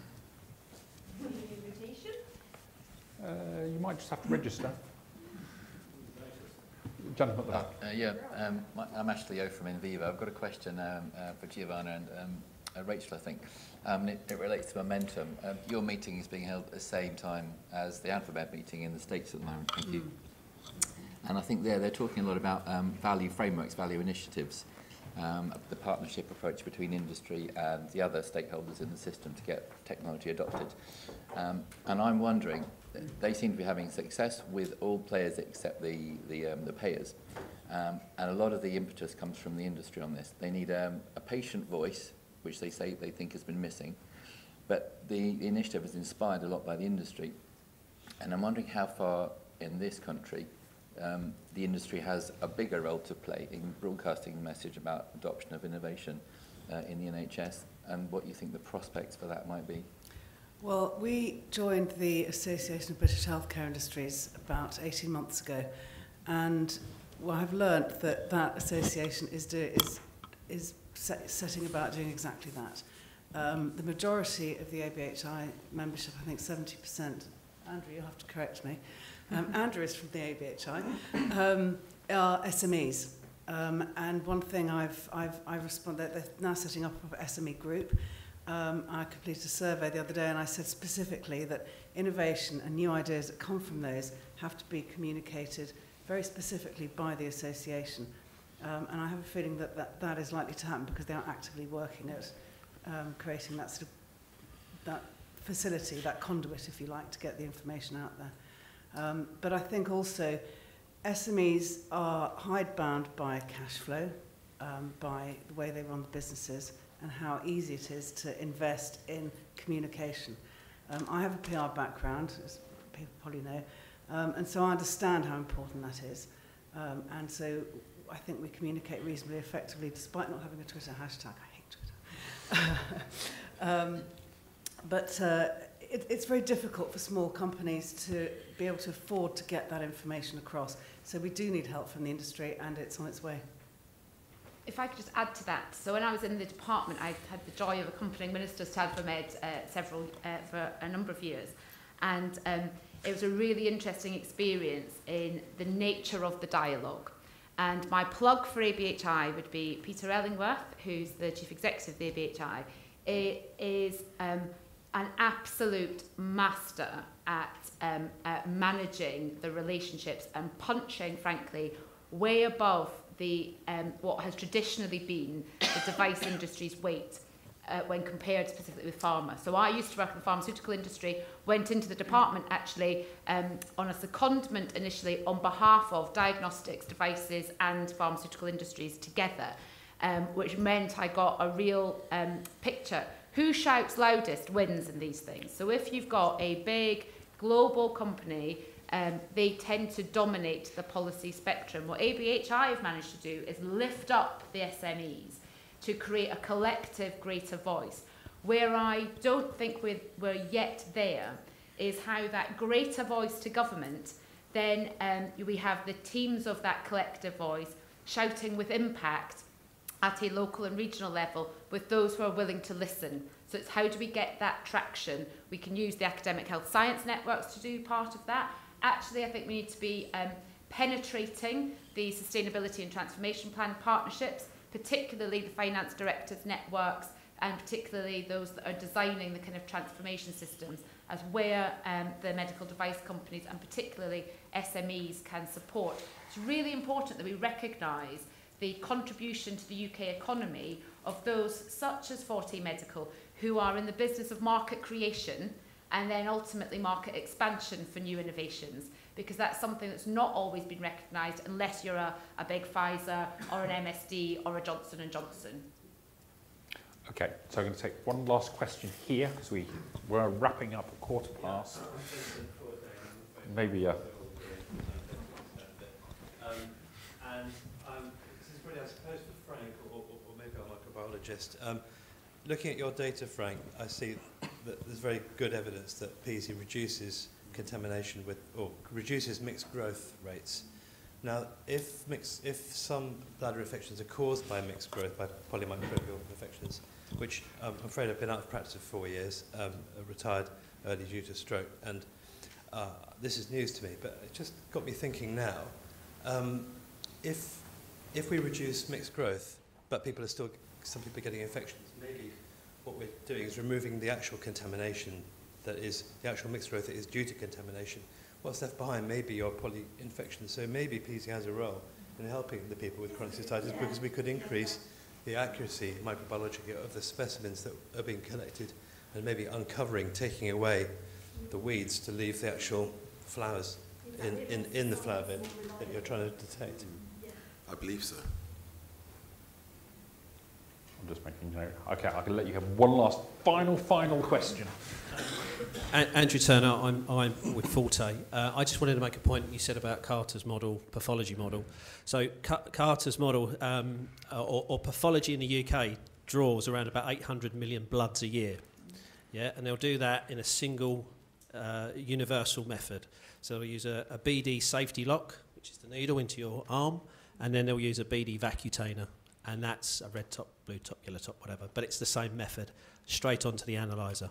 So I guess my question or observation out to the wider audience is that, when, and it chimes with why a diagnostic standard is overdue, when will urine analysis follow that model? I understand it's a slightly different way of drawing the specimen, but I've worked with Peezy now for a few months, and I've been across the UK to many different community trusts, hospitals, wards, and there are so many disparate methods, from 1 litre gravy pots to trays. I think somebody said a tray earlier on, and then it gets decanted and decanted and decanted. So there is really no chance of a universal method until that single process is mapped out. If we were Henry Ford now, or Nokia, that would be a fault on our production line, and Mark's right, we're a production line in pathology.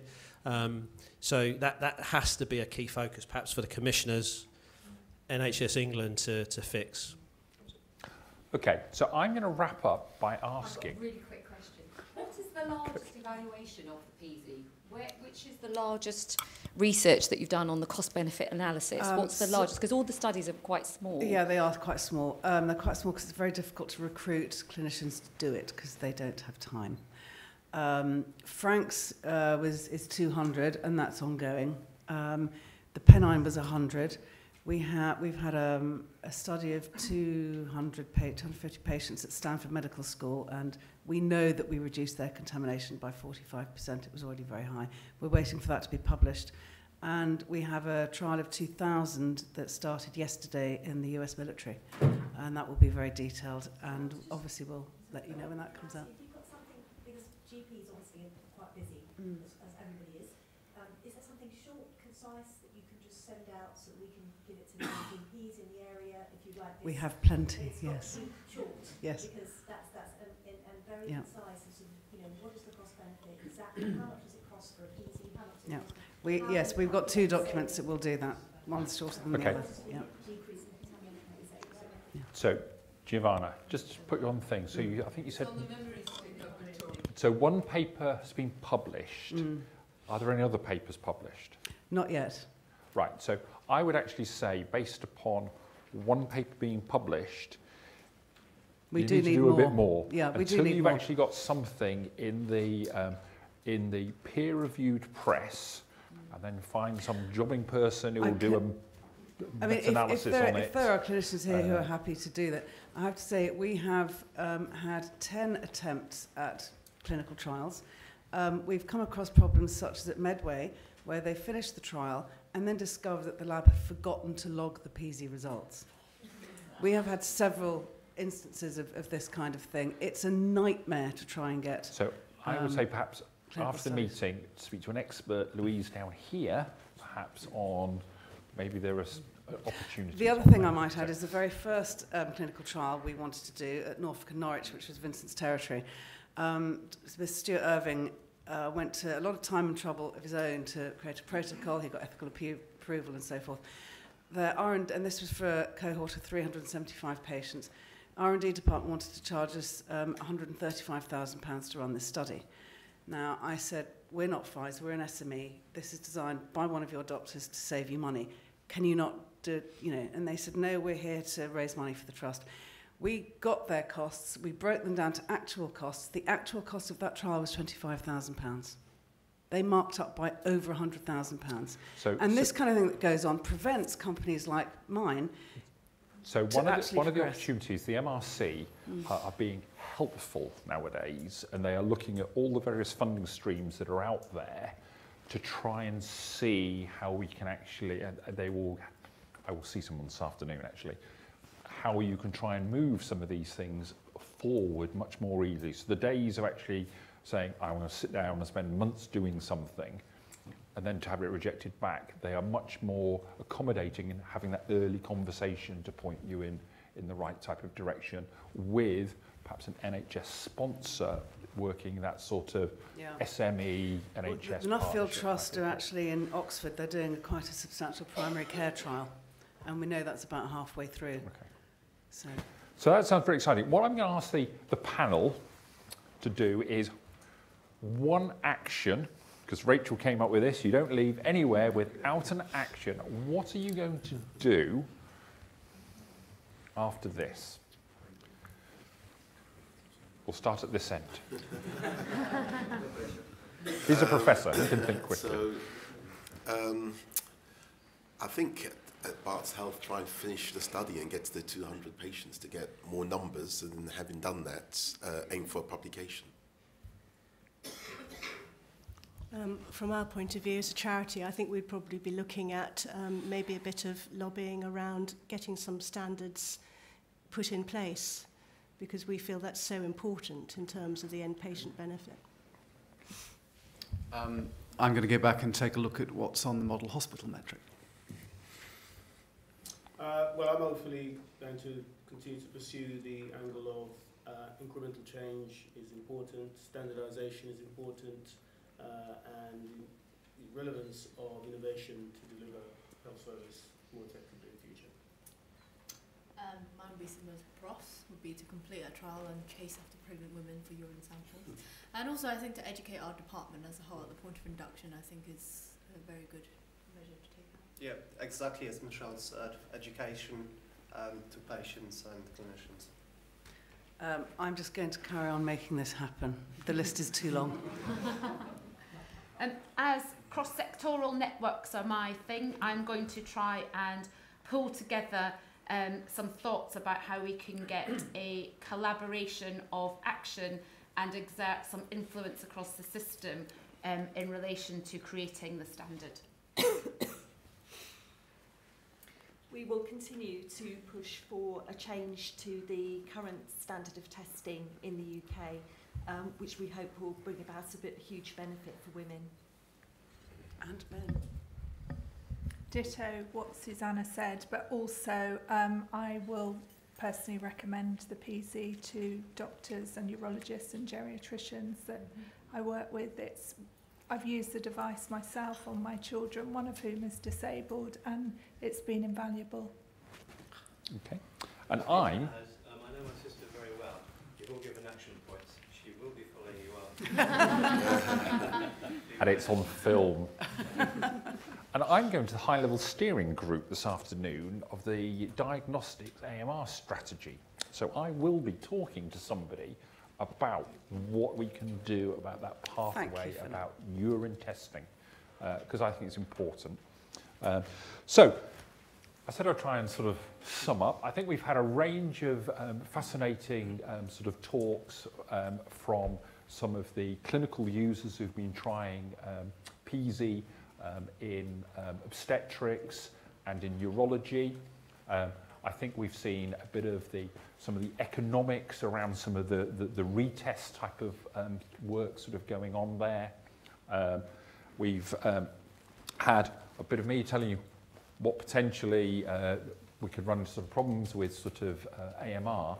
And I think other bits which have been really important, I made some notes on here, there's been some of the questions and the discussion from the audience have been really important, which is around some of the models for value for money, whether it's getting it right first time and what pathology are doing, the Carter model hospital metrics. We didn't even discuss sustainability and transformation plans, trying to save that 30 billion by 2021 because the current system's unaffordable, sort of in there. I picked up some things on recurrent UTIs and that we must have something that's clear out there to support patients, GPs, and the hospital specialists who work in that type of area. There was something also around there about not understanding the pathways and being clearer about polymicrobial infections and that sort of debate about is it contamination or is it truly polymicrobial on there. Something about a diagnostics overhaul, I think, which is really needed, and there is the pathology transformation program currently going on at the moment, and I'm all in favour of seeing standardisation of what we've got sort of on there. I think there's something about almost patient information which seems to be in millions of different places at the moment, and there is something about actually how do you have a portal that maybe sort of points patients with different sort of needs in the various areas. I think there's something brought about small and medium enterprises and the help to actually try and sort of get with devices. So in the world of pharma, people have startups, it's worth a lot of money, one of the big boys come in and then they buy it up as a way of sort of doing it.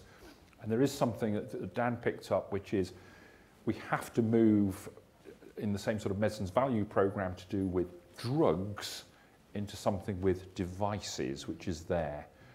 And the challenge is to you who are doing these things, until you come up with some credible evidence, you're not going to get where it is in the pharma world, but you're doing this on a minuscule budget. So there is a challenge there for us, I think. And they were my sort of real elements, and I've really enjoyed this. So I'm new to Peezy on this, I will go away and talk to some of the farming community. So Rumour, who we were with yesterday, responsible use of medicine as animals, and they were desperate to try and improve things. So I'd like to thank all the speakers for their sort of contribution in here, and I'd really like to thank the audience. You were really a great audience for sort of interacting. This could have been pretty dry, and I'm sure over sandwiches you'll continue the debate, hopefully. Thank you very much. Philip, thank you very much.